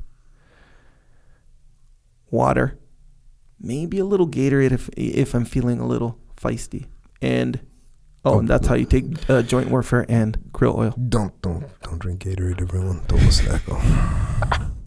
Hey, we got some books too. We got Way of the Warrior Kid 3, Where There's a Will. It's out right now. And for everyone that's gotten it so far, awesome. Appreciate it. Write some reviews so that I know what you think of it. That is cool. If you have Way of the Warrior Kid 3, Where There's a Will, that means you should also have Way of the Warrior Kid 1 and 2. Number 2 is called Mark's Mission.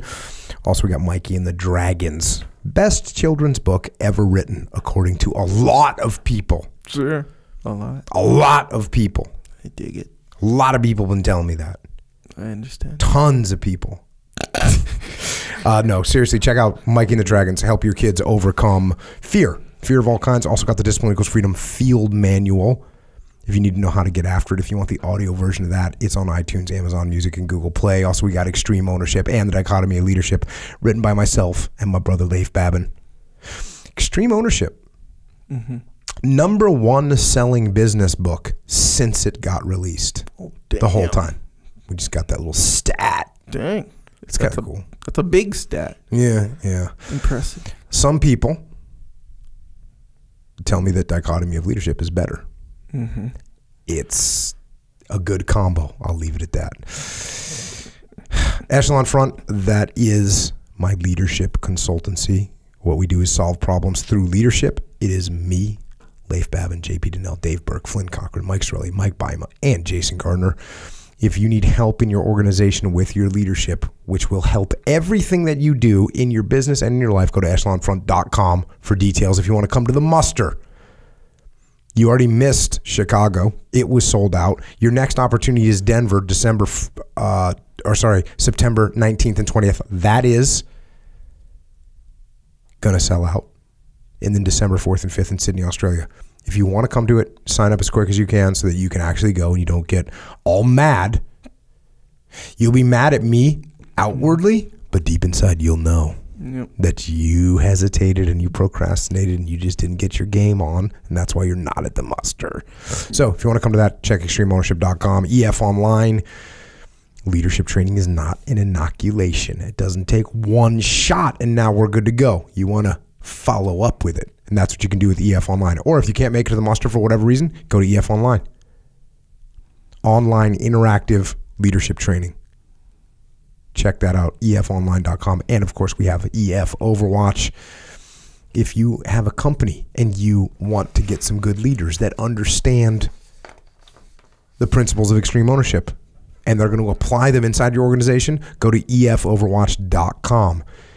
We will deliver you a leader from the special operations community or the combat aviation community that is ready to step into a role and lead your company to victory.